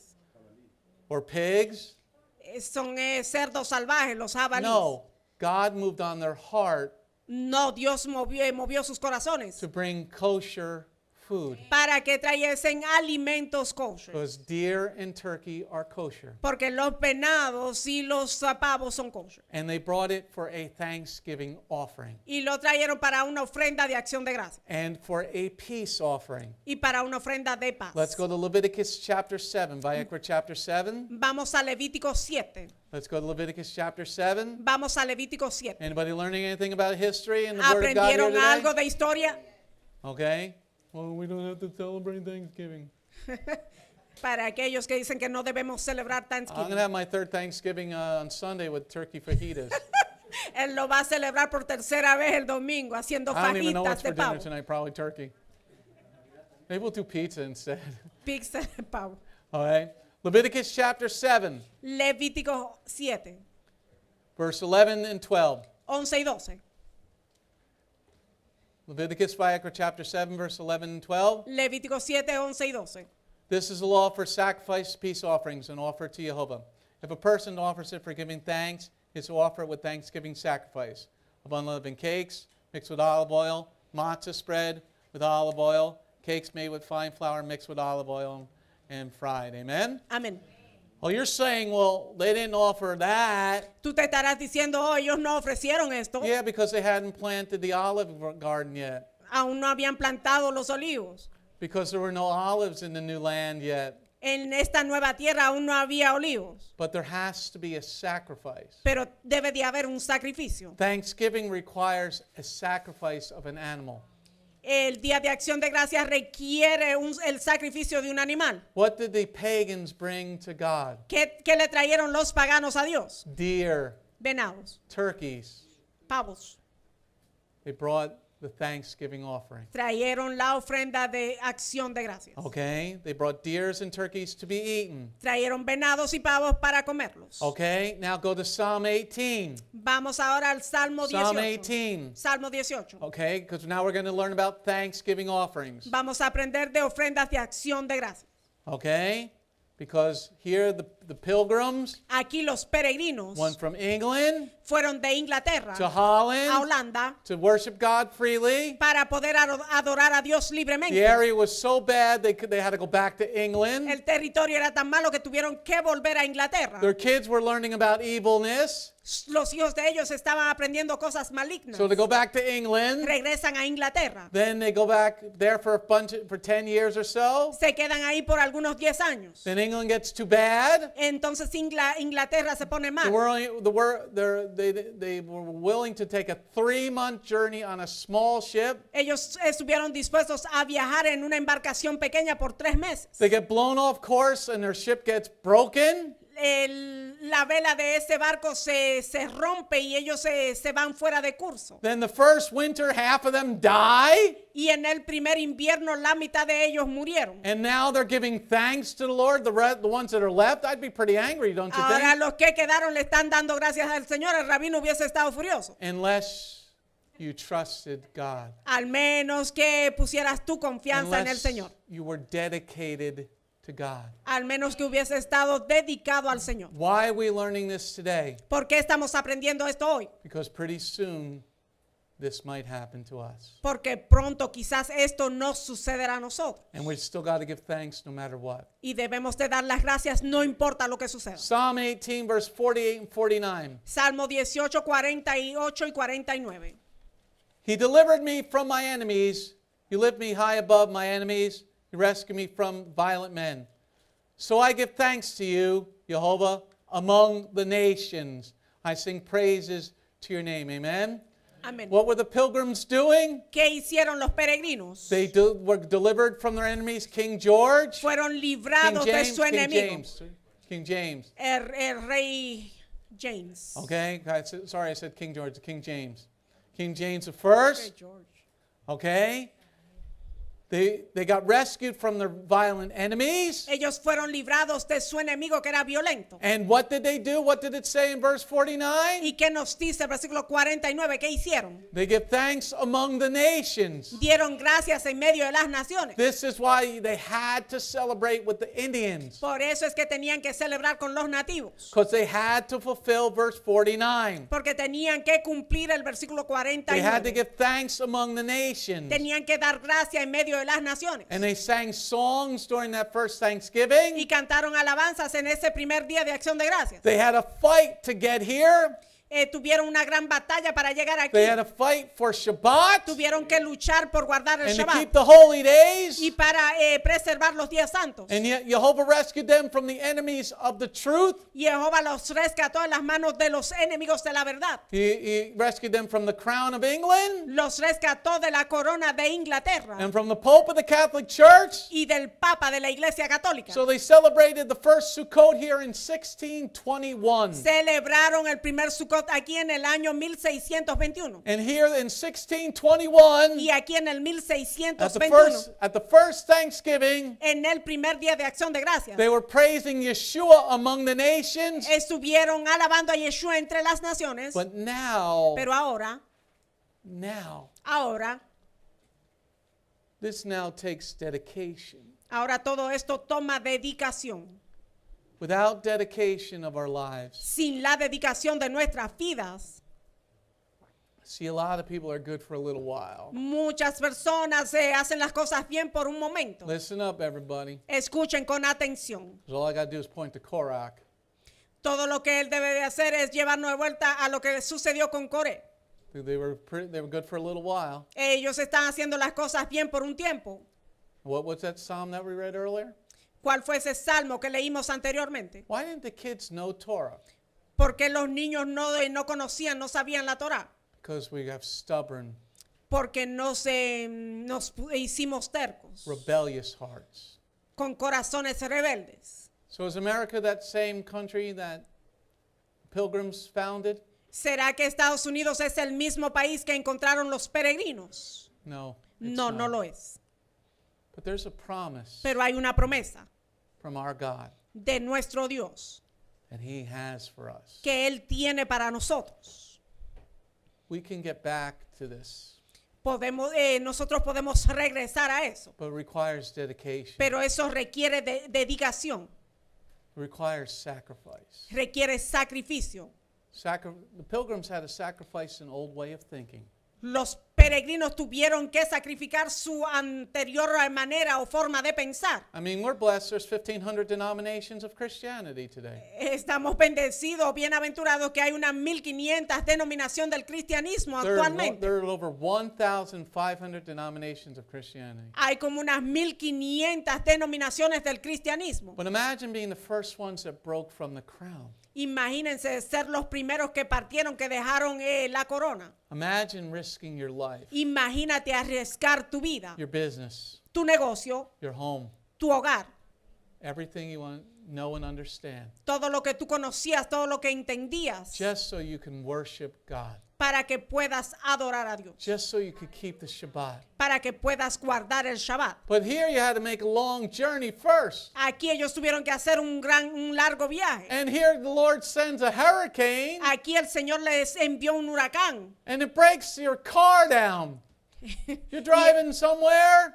y ese huracán hace que tu carro se dañe. Por ejemplo, Picture, you're willing to leave your family. imagínate que tú estás dispuesto a dejar tu familia. You're willing to go to a place that nobody is really going to. Estás dispuesto a irte a un lugar donde nadie ha ido. You're ready to leave everything behind. Estás dispuesto a dejar todo atrás. And you're not taking everything in your house with you. Y no estás tomando todo lo que tenías en tu casa. This ship had to be packed with food. You were going to be there for 3 months on that ship. Esa embarcación debió de haber sido llena de comida y vas a estar ahí por 3 Now meses. everybody look at each other. Look at each other. Todos mírense en el uno al Look otro. at each other.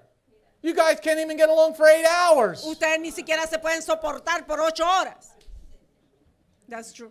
Imagine being on a ship that was like 200, it's not even 200 feet big. Imagínense estar en esa embarcación que no era ni tan grande. You can go up to Massachusetts right now and go see the Mayflower. Te puedes ir al estado de Massachusetts ahora mismo e ir a ver esta That embarcación thing is Mayflower. little. Es pequeña. It's not like the Enterprise sitting in New York's No es harbor. como la Enterprise que está en New York. And even that's little compared to the new ships. Aún esa es pequeña en comparación con otras embarcaciones grandes. Imagine being in a ship about the size of this room Imagínense estar en una embarcación que es del tamaño de este santuario. for 3 months with a bunch of Mexicans, Por 3 meses con un buen grupo de mexicanos a couple of Puerto y Ricans. puertorriqueños. And here, imagine the mast breaks in the ship. Imagínense que la vela del barco se rompa Now también. you're going even slower. Ahora vas a ir más lento And todavía. now you go from 3 months to 6 months. Ahora pasas de 3 meses a 6. You left, it was summertime, and now it's winter. Te fuiste de ahí en el verano y ahora es invierno. They arrived here in November in Massachusetts. Llegaron aquí al estado de Massachusetts en noviembre. You thought England was ¿Tú bad? pensaste que Inglaterra era Has malo? anybody ever been on Massachusetts Bay during the ¿Será que alguien ha winter? estado en la bahía de Massachusetts en el invierno? It's Es cold. bien frío. Praise God for wool clothing. Gracias a Dios por la ropa de lana calentita. But now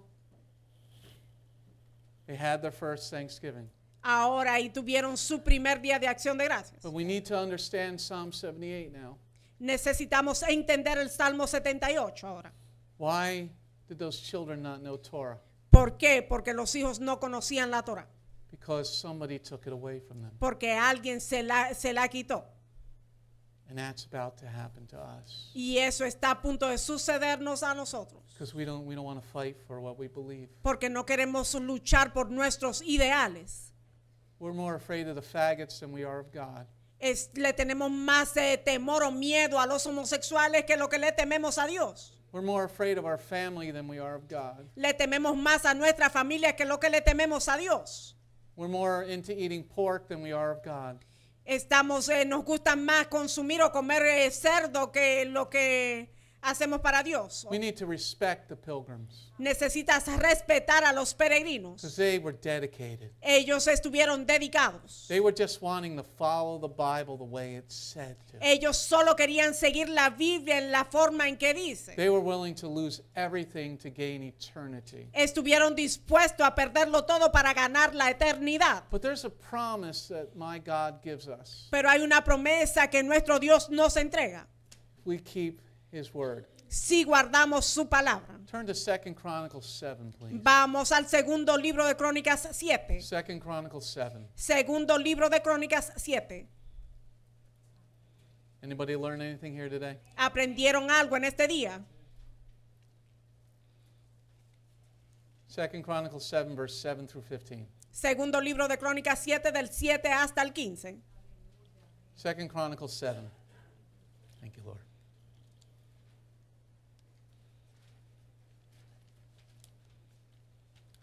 Second Chronicles 7, verse 7 through 15. Shlomo also consecrated the center of the courtyard in front of the house of Jehovah because he had to offer the burnt offerings, the fat of the peace offerings there. Well, the bronze altar which Shlomo had made could not receive the burnt offering, the grain offerings, and the fat. So Shlomo celebrated the festival at that time 7 days together with all Israel, an enormous gathering. They had come all the way from the entrance of the Hamat to the Valley of Egypt. On the 8th day, they held a solemn assembly, having observed the dedication of the altar for 7 days, the festival for 7 days. Then on the 23rd day of the 7th month, he sent the people away to their tents full of joy and glad of heart, for all the goodness Jehovah had shown to David, to Shlomo, and to Israel, his people. Thus Shlomo finished the house of Jehovah in the royal palace. Everything that Shlomo had set its heart on making in the house of Jehovah and in his own palace, he accomplished successfully. Jehovah appeared to Shlomo by night and said to him, I have heard your prayer and have chosen this place for myself as a house of sacrifice. If I shut up the sky so that there's no rain, or whether the locusts devour the land, if I send an epidemic of sickness among my people, then my people who bear my name humble themselves, pray, seek my face, turn from their evil ways, I will hear from heaven, forgive their sin, and heal their land. Now my eyes will be open, and my ears will pay attention to the prayer made in this place. Amen? Amén. A lot of people focus on verse 14 and 15. Muchas personas se enfocan en el versículo 14 y el 15. But let's go back to verse number 7. Vamos al versículo 7. Because the pilgrims consecrated a place to God. Porque los peregrinos consagraron un lugar para Dios. Let me say that again. Él lo va a repetir. The pilgrims consecrated that place Los peregrinos consagraron ese lugar to the God of Abraham, al Dios de Abraham, Yitzhak, Isaac and Yaakov, y Jacob and to their Messiah, Yeshua. y a su Mesías Yeshua. This is where the real key is in verse 7. Ahí es donde se encuentra la verdadera clave en el versículo 7. Let's read verse number 7. Vamos a leerlo. Shlomo also consecrated the center of the courtyard in front of the house of Jehovah, because he had to offer burnt offerings and the fat of peace offerings there. The bronze altar which Shlomo had made could not receive the burnt offerings and the grain offerings and the fat. Amen? Amén. What did he do? ¿Qué fue lo que él hizo? What is the key word in verse number 7? ¿Cuál es la palabra clave en el versículo 7? Consecration. Consagración. He took a place that was not holy Tomó un lugar que no era santo and consecrated it to God. y lo consagró a Dios. Consecration means it's going to be used for a holy purpose. La consagración quiere decir que va a ser utilizado con un propósito santo. This is what the pilgrims did the first Thanksgiving. Eso fue lo que los peregrinos hicieron en su primer día de acción de gracias. But even before they got off the boat, they consecrated themselves. Pero aún antes de salir de la embarcación se consagraron a ellos mismos. This is why we read part of the Mayflower Compact. Por eso es que leímos parte de ese documento del Mayflower. They were willing to sacrifice everything Ellos estuvieron dispuestos a sacrificarlo todo so that they could live a consecrated life. para poder vivir una vida consagrada. And here in verse number 7, Y aquí en el versículo 7, Shlomo offers peace offerings. Salomón ofreció sacrificios de paz. What do you think that first Thanksgiving was all about? ¿De qué crees tú que se trataba ese primer día de acción de It was a gracias? peace offering to God. Fue una ofrenda de paz para Dios. It was a thanks offering to God. Era una ofrenda de acción de It was a gracias pe- para Dios. It was a peace offering between two peoples. Era una ofrenda de paz entre dos pueblos. And this is why the pagans were led by God to bring kosher food. Por eso Dios movió a los paganos a que trajeran alimentos kosher. Because the pilgrims read 2 Chronicles. Los peregrinos, ellos leyeron el segundo libro de They wanted to Crónicas follow the Bible the way it said to do things. y querían seguir la Biblia y seguir la forma en que dice las cosas. And with what's coming, Y con lo que se está acercando, each of us needs to be like a pilgrim in our own lives. cada uno de nosotros debe de ser como un peregrino en su propia vida. Why are we talking about them 400 years later? Porque estamos hablando de ellos unos 400 años después. They were willing to put everything on the line. Ellos estuvieron dispuestos a arriesgarlo todo to worship God in spirit and in truth. para adorar a Dios en espíritu y en verdad. Let's look at verse number 9 now. Observemos el versículo 9. On the 8th day they held a solemn assembly, having observed the dedication of the altar for 7 days and the festival for 7 days. Amen. We'll be talking more about this at Hanukkah. Hablamos más de esto en Hanukkah. Because what you're reading is Hanukkah, it's dedication. Porque lo que estás leyendo se trata de Hanukkah, de la dedicación. But what does dedication mean, people? Pero ¿qué significa la dedicación? Dedication means it's for a special purpose. La dedicación significa que es para un propósito especial. The pilgrims, the first people that were here, Los peregrinos, las primeras personas que estuvieron aquí, dedicated this land for a holy purpose. dedicaron esta tierra para un propósito santo. But before they got off the ship, Pero antes de salir de la embarcación, they all agreed to that holy purpose. todos estaban de acuerdo con ese propósito santo. And even the Indians made peace with them. Y aún los nativos hicieron paz con ellos. And they lived in peace for over 50 years. Y vivieron en paz por unos 50 años. Because dedication means it's a special purpose. Porque la dedicación quiere decir que es un propósito especial. Now, what did we read in Matthew 18? Ahora, ¿qué fue lo que leímos en Mateo 18? Yeshua says the world is going to snare you. Y Yeshua dijo que el mundo tendrá trampas, te pondrá trampas. And snare means that you're trapped by Satan.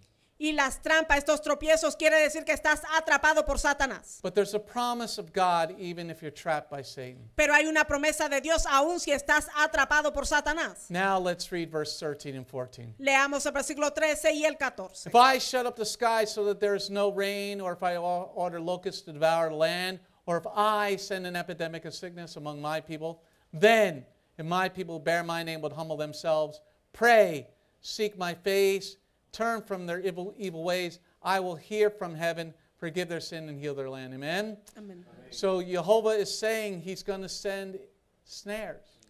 Aquí Jehová está diciendo que él enviará tropiezos. He's not going to send snares. He's going to allow the snares to be set by the world. Él no las va a enviar, sino que va a permitir que el mundo ponga esas trampas o tropiezos. He's saying in verse 13 and 14 Él está diciendo por medio del versículo 13 y that 14 his people are going to fall away. que su pueblo caerá.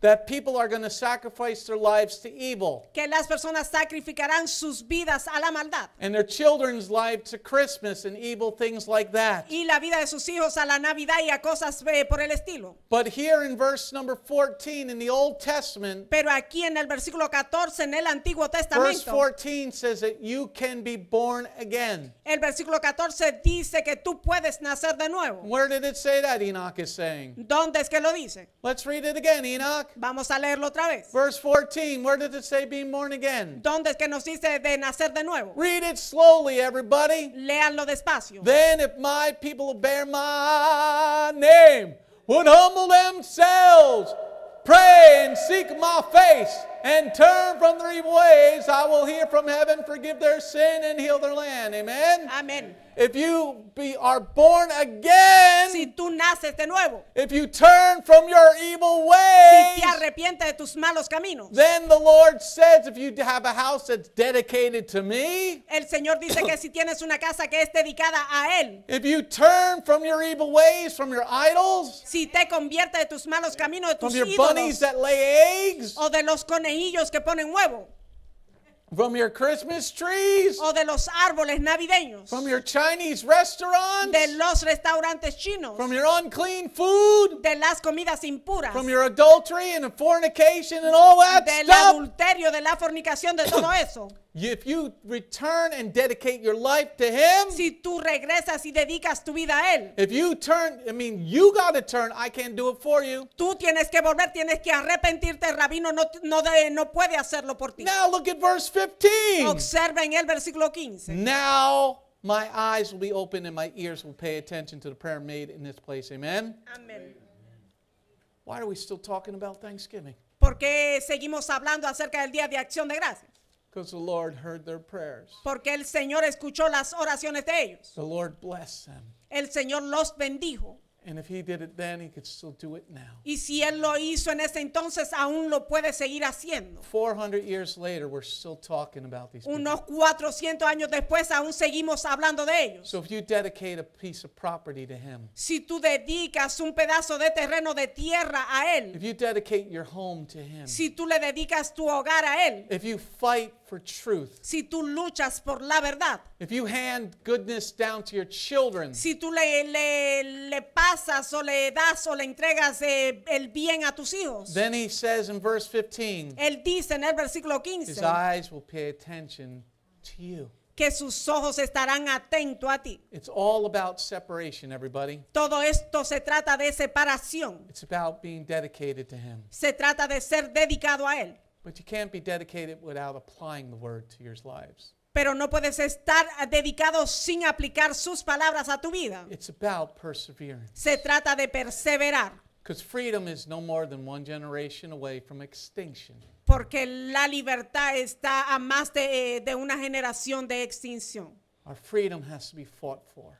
Por la libertad se tiene que luchar. Our freedom has to be protected. La libertad tiene que ser protegida. We got to hand something good to our kids. Tenemos que dejarle algo bueno a nuestros hijos. And even if you don't have kids, they're still your kids. Y si no tienes hijos, aún los que están a tu lado son tus hijos. Because we're supposed to act like a community. Porque debemos de actuar como comunidad. I know that's hard in the Latin culture. Él sabe que para la comunidad latina esto es difícil. Because nobody is supposed to talk to another kid's child. Porque nadie puede corregirle el hijo al otro. Well, forget that you're Latins anymore. You're Olvídense Jews. que son latinos, ahora son judíos. And Jews are supposed to be part of a Y community. los judíos deben de ser parte de una comunidad. Because if you don't, Porque si no lo haces. we're going to take the next 13 minutes and go over lesson number 2. Por los últimos 13 minutos vamos a repasar la segunda lección. We're going to go through 2 scriptures Vamos a ir a dos that are escrituras. very important. Son muy importantes. I don't care what time it is. Él no le interesa qué hora es. We got to learn about dedication. Tienes que aprender acerca de 10 more dedicación. minutes. 13 more minutes, everybody. 13 minutos más. Turn to Deuteronomy 7. Vamos a Deuteronomio 7. Deuteronomy 7, verse 26. Deuteronomio 7, 26. Because it's all about destruction if you don't learn from lesson number 1. Esto se trata de destrucción si no aprendimos de la primera lección. Deuteronomy 7, Deuteronomio 7, versículo 27. Deuteronomio 7, 26. 27. 27. You said but 23. It's 26. 26, I said 27. Chapter 7, verse 26. Chapter 7. Deuteronomio 7, I 26. said capítulo 7. Okay. No, I said... All right. All right, you do the Spanish. Amén. Chapter 7, verse Capítulo 26. 7, 26. Chapter 7. Okay. Amen. That might be another one. We'll look at it later. All right. Now, here's something that we got to learn. Aquí se encuentra algo que debemos aprender. This takes dedication. Esto toma dedicación. Don't bring something abhorrent into your house, or you will share in the curse that is on it. Instead, you are to detest it completely, loathe it utterly. It is set apart for destruction. Amen? Amén. Now, where do we find what is abhorrent to the Lord? Ahora, ¿dónde es que encontramos lo que es abominable ante Dios? Because you don't want to bring that thing into your house. Porque no querrás traer esa cosa a tu casa. Because if you do, what Porque- does verse 26 say? Porque si lo haces, ¿qué nos dice el versículo 26? You're going to share in its destruction. Vas a ser parte de su destrucción. Why did the pilgrims have to be separated? Porque los peregrinos tenían que estar separados. Because they were bringing things into their home that was going to cause destruction. Ellos estaban introduciendo cosas a sus hogares que le iban a traer destrucción. Let's read verse 26 again, please. Leamos el versículo 26 otra vez. Don't bring something abhorrent into your house, or you will share in the curse that is on it. Instead, you are to detest it completely, loathe it utterly, For it is set apart for destruction. Amen? Amén. You can be set apart for good, for holiness, Tú puedes ser apartado para santidad. or you can be set apart for destruction. The choice is yours. O puedes ser apartado para destrucción. La elección, la opción es tuya. But here you're bringing an object into your home Aquí estás metiendo un objeto a tu casa. that Jehovah says is abhorrent to him. Que Jehová está diciendo que es abominable, es anatema. So here, what is the Christian church getting ready for? Aquí, ¿para qué se está preparando la iglesia cristiana? They're getting ready for Christ's Mass. Se están preparando para la What are they Navidad. going to bring into their homes? ¿Qué es lo que van a estar trayendo a sus hogares? Something Jeremiah 10 says, don't bring it into your house. Algo que Jeremías 10 nos dice que no entremos en nuestros hogares. Okay? Do not bring something abhorrent to God into your house. No traigas algo abominable ante Dios a tu casa. But we're not only talking about the Christ Mass tree. No solo nos estamos refiriendo a la Navidad. We're talking about a 9-branch menorah. Estamos hablando de menorá con 9 brazos. Oh. Ooh. That one hurt. Dolio. I was at somebody's house. I was at Dr. Mark's house, not that Dr. Mark, another Dr. Mark. Él visitó la casa de un doctor llamado Mark. And I said, where do you see a 9-branch menorah? Y él le hizo la pregunta, ¿dónde es que puedes encontrar una menorá con 9 brazos? My Torah only says a 7-branch. Mi Torah dice que solo son 7 brazos. So that 9-branch Esa de 9 brazos must be abhorrent to God. debe ser una abominación ante Dios. He took it and said, ah, boom! Él la tomó y la lanzó. So don't think I'm just hitting at the Christians here. I hit at everybody. No crees que él solamente está aquí hablando de los cristianos, él le habla a todos. Because I care about his feelings. Al rabino le interesan los sentimientos de Dios. I care about your salvation, Él le interesa tu salvación, but I care about my Father's feelings. pero a él le interesan los sentimientos de su padre. And when you're bringing something abhorrent to into your home, like a pork sandwich, Cuando tú estás trayendo anatema a tu hogar como un sándwich de puerco, de cerdo. if you're bringing Taylor ham into your house, Si estás trayendo jamón y lo estás poniendo en tu if casa. you're bringing those Pac-Mans into your house, don't forget it doesn't translate. Estás trayendo esa abominación a tu casa. If you're bringing anything pork or anything unclean into your house, Si estás trayendo algo que sea de cerdo, algo que sea impuro a tu casa. if you're bringing pagan thought processes into your house, Si estás trayendo estilos de forma de modo de pensar pagano a tu casa. you, he says, are going to share in the curse that's on it. Tú vas a tomar parte de esa maldición que trae ese objeto. Destruction is only one generation away, people. La destrucción está solo a una generación. Let's go to we'll go to one more scripture, maybe two. Vamos a otra escritura. Deuteronomy 13, Deuteronomio 13. Deuteronomy 13, verse 16 to 18. Deuteronomio 13, del 16 hasta el 18. Deuteronomy 13, verse 16 to 18. Deuteronomio 13, del 16 hasta el 18.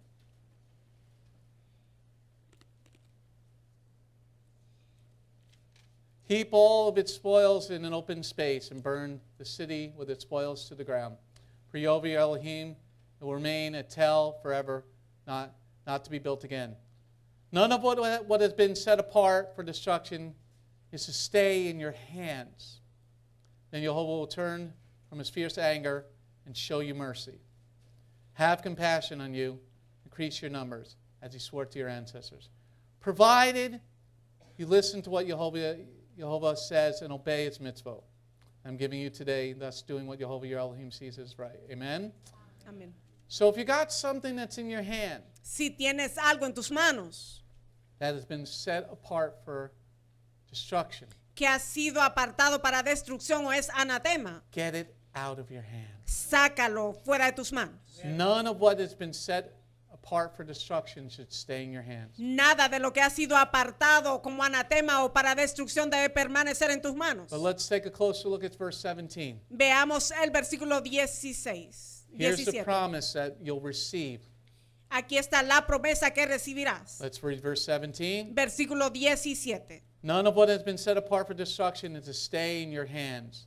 Then Jehovah will turn from his fierce anger and show you mercy, have compassion on you, increase your numbers, as he swore to your ancestors. Amen? Amén. So if you get rid of the things that are set apart for destruction, Si te deshaces del anatema, las cosas que han sido apartadas para destrucción, in spirit and in truth, en espíritu y en verdad, then there's a promise he gives to everybody in verse 17. hay una promesa que él les entrega a todos en el versículo And 17. then he later says it in 2 Chronicles 7 that we just read earlier. Y más adelante dice en segundo libro de Crónicas 7, lo cual leímos Because anteriormente. here he said, I'll turn from my fierce anger.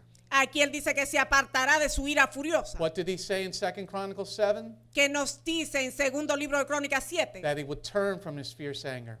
Dice que él se tornará de su ardor. And here he said in verse 17, he said he will have compassion. Y aquí en el versículo 17 dice que tendrá compasión. But look at verse 18, please. Observen el versículo 18, por favor. Provided you listen to what Jehovah says and obey his mitzvot that I'm giving you today, thus doing what Jehovah your Elohim sees as right. Amen? Amén.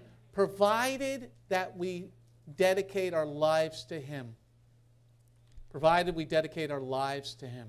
Provee que tú has dedicado tu vida a él. Because you can't do it for the moment, everybody. Eso no puede ser momentáneo. The pilgrims took a long journey to get to this promised land. Los peregrinos se embarcaron en un largo viaje para llegar a esta tierra. But if you don't listen, he's not going to show you mercy. Pero si tú no escuchas, él no te mostrará misericordia. If you don't listen, he's not going to show you compassion. Si tú no escuchas, él no te mostrará compasión. If you don't listen, he's going to make you few in numbers. Si no escuchas, él hará que tus números disminuyan. You think you think he keeps his promises? ¿Tú crees que él guarda sus promesas? Where are the American Indians today? How are they a large nation anymore? ¿Dónde están los nativos actualmente? ¿Son una nación grande? They were offered it at least twice. A ellos se le ofreció por lo menos 2 veces. Joseph came here to get food. Joseph vino aquí para comprar alimentos. Solomon sent ships here with the Phoenicians, with the Torah. Salomón también envió embarcaciones con los fenicios y trajo la Torá. Then the third time was with the pilgrims. Y la tercera vez fue con los peregrinos. If you don't believe in these promises, Si tú no crees en las promesas, you should study history just a little bit. deberías de estudiar la historia un poquito. Where are the Indians now? Where are the First Nations people now? ¿Dónde están las personas de las primeras Where's the naciones? great Sioux Nation? ¿Dónde están esas naciones? Where's the great Cherokee Nation? O los Cherokee, ¿dónde están Where are esos the, nativos? there were 500 nations on this property that we stand on today. Habían unas 500 naciones en este territorio en el cual nos encontramos actualmente. Where are they? ¿Dónde están? They didn't want to listen to the promise. No quisieron escuchar la promesa. We got to go to one more scripture.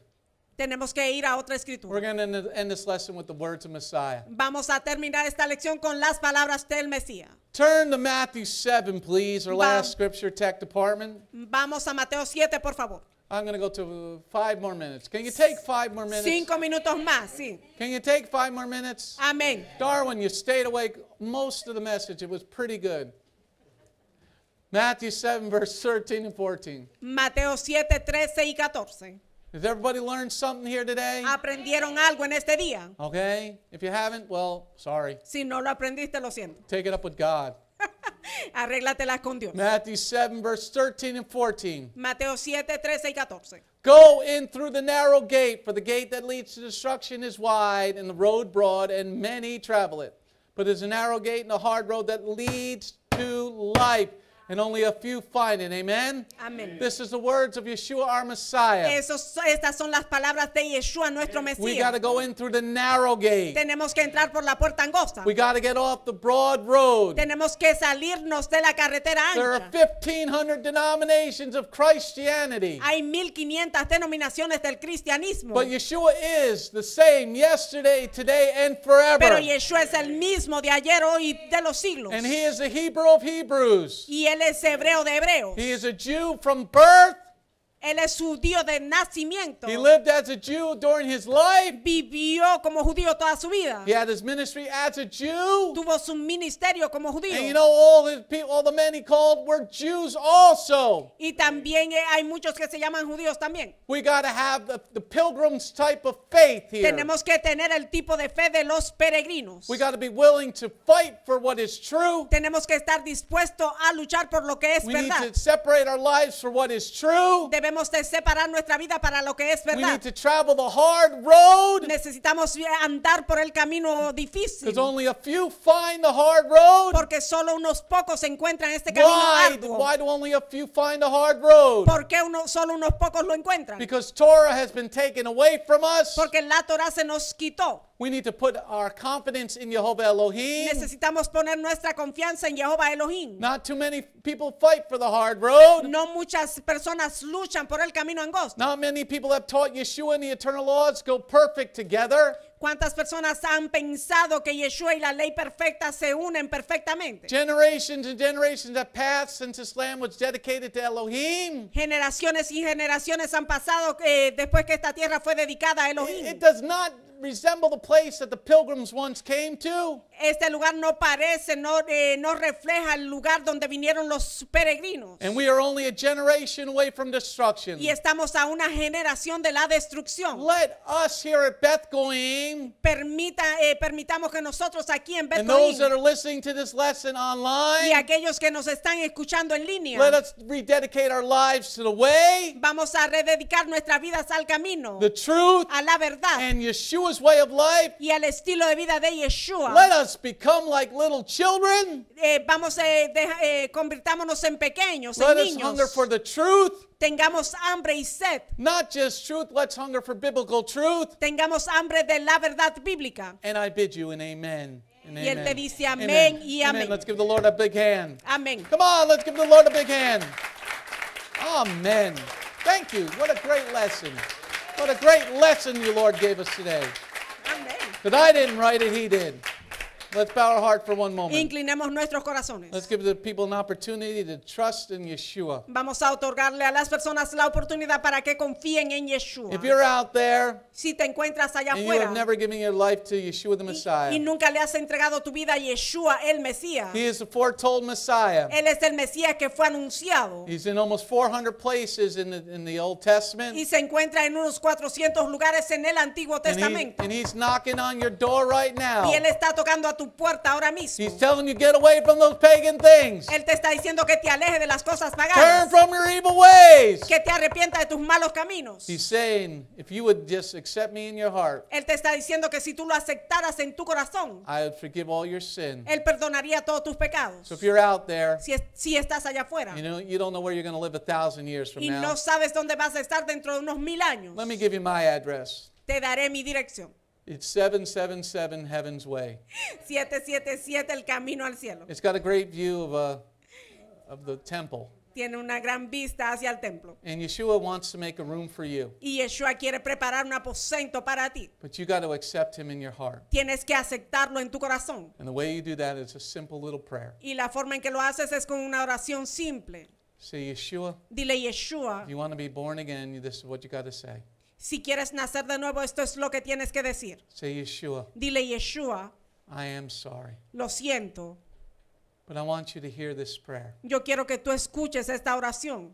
I'm asking for forgiveness. Te estoy pidiendo perdón. I'm asking you to wash me, Te estoy pidiendo que me laves, Clean me. que me make limpies, me something new. que me hagas de nuevo. If you've done that for the very first time, Si hiciste esto por primera vez, said those words in spirit and in truth, que dijiste estas palabras en espíritu y en verdad, and you are born again. has nacido de nuevo. But you have to profess Yeshua before man so he can profess you before his Father and his angels. Pero tienes que profesar a Yeshua delante de los hombres para que Él te confiese delante de su Padre y los So if you ángeles. said those words for the very first time, Si dijiste estas palabras por primera vez, then let's slip up your hand so we can pray with you. levanta tu mano para orar por ti. If you're hearing his words on radio, television, or internet, Si estás escuchando esta palabra en radio, televisión o internet, just let us know so we can pray with you. déjanos saber para orar contigo. In your name, Yeshua. En tu nombre, Yeshua. Everybody said, Y todos Amen. digan amén. Amen. Yevarakaka Yehovah, Horish Mareha, Ya'e Yehovah, Panabaleka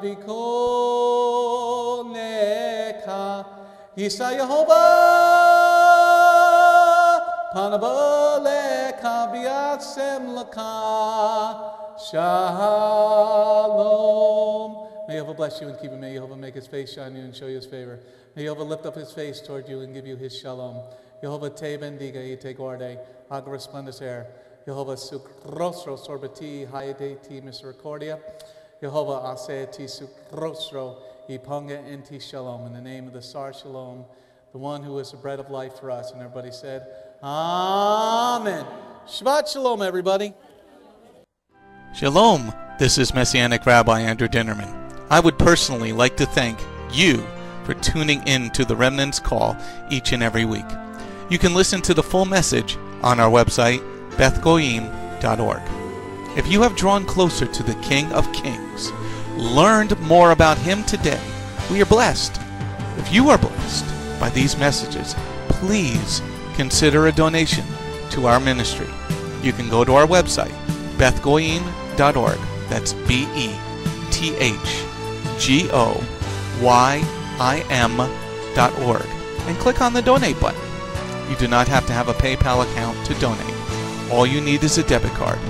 Once again, thank you very much for listening to The Remnant's Call.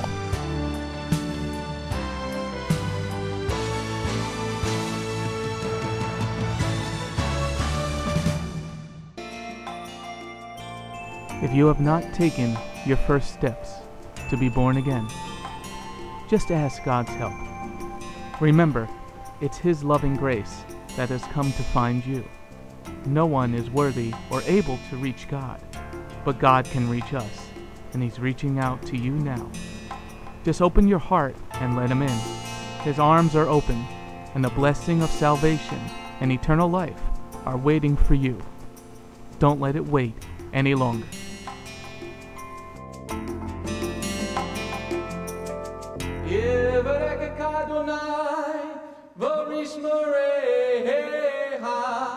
Ya Adonai, panavoleka, vikuneka,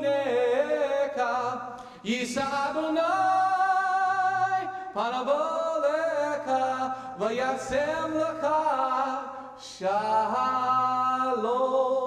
May the Lord bless you and keep you. May the Lord lift His face to shine upon you. May the Lord be gracious unto you and give you His shalom. Shalom, my name is Messianic Rabbi Andrew Dinnerman, and I invite you to come to visit our congregation. If you are in the tri-state area, come out and visit with us on Shabbat. We are a congregation of Jews and Gentiles, living as one in the Messiah Yeshua. Bgmc is a place of true worship. The focus never wanders from the Hebraic roots of our faith. Beth Goyim is rooted in the Word of God from Bereshit through to the book of Revelation. Messiah's strong words against man-made tradition are carefully recorded in Matthew 7. That is the reason we only follow the straight-up instructions found in Scripture, truly the way, the truth, and the life. If you're looking for a deeper walk with Adonai, come out for our Tuesday evening Bible study called Messianic Torah Time. Come, spend a day with us on any Shabbat. We start at 11 a.m. with the sound of the ancient Hebrew shofar. Next, we offer our King praise and worship in English, Hebrew, and Spanish. After worship, we review the headlines in the previous week's news from around the globe, especially news from the Holy Land, Israel.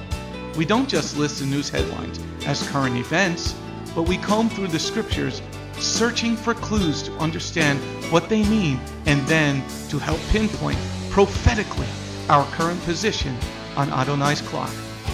After digesting all that modern information, we leave the world behind as we journey with our Adonai deep into His eternal Word, not with just 1 or 2 scriptures, but usually 7 or more scriptures.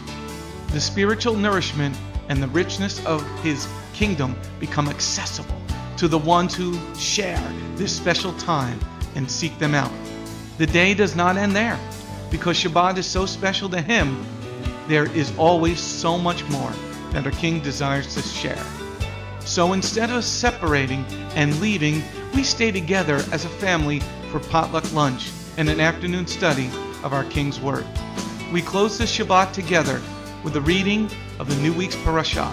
That's the Torah portion. Even after those blessings, many of us just can't get enough. So the members bring prepared homemade foods to share while we all enjoy an uplifting movie together. If all that information is not quite enough, you can check out our website where you will find over 200 video teachings and Biblical Holy Day Studies. Under Messianic Torah Time, the Hebrew Roots button, you'll discover free studies on many, many different topics, including PowerPoint slide presentations. If Beth Goyim sounds like a place you'd love to visit, but you live outside the tri-state area, there is still a way to connect with us. We stream live on the internet on Tuesday, Thursday, and Shabbat. The website is www.bethgoyim.org.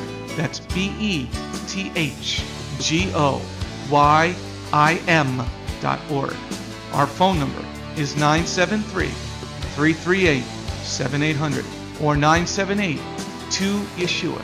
That's 978, the number 2, Yeshua. Shalom.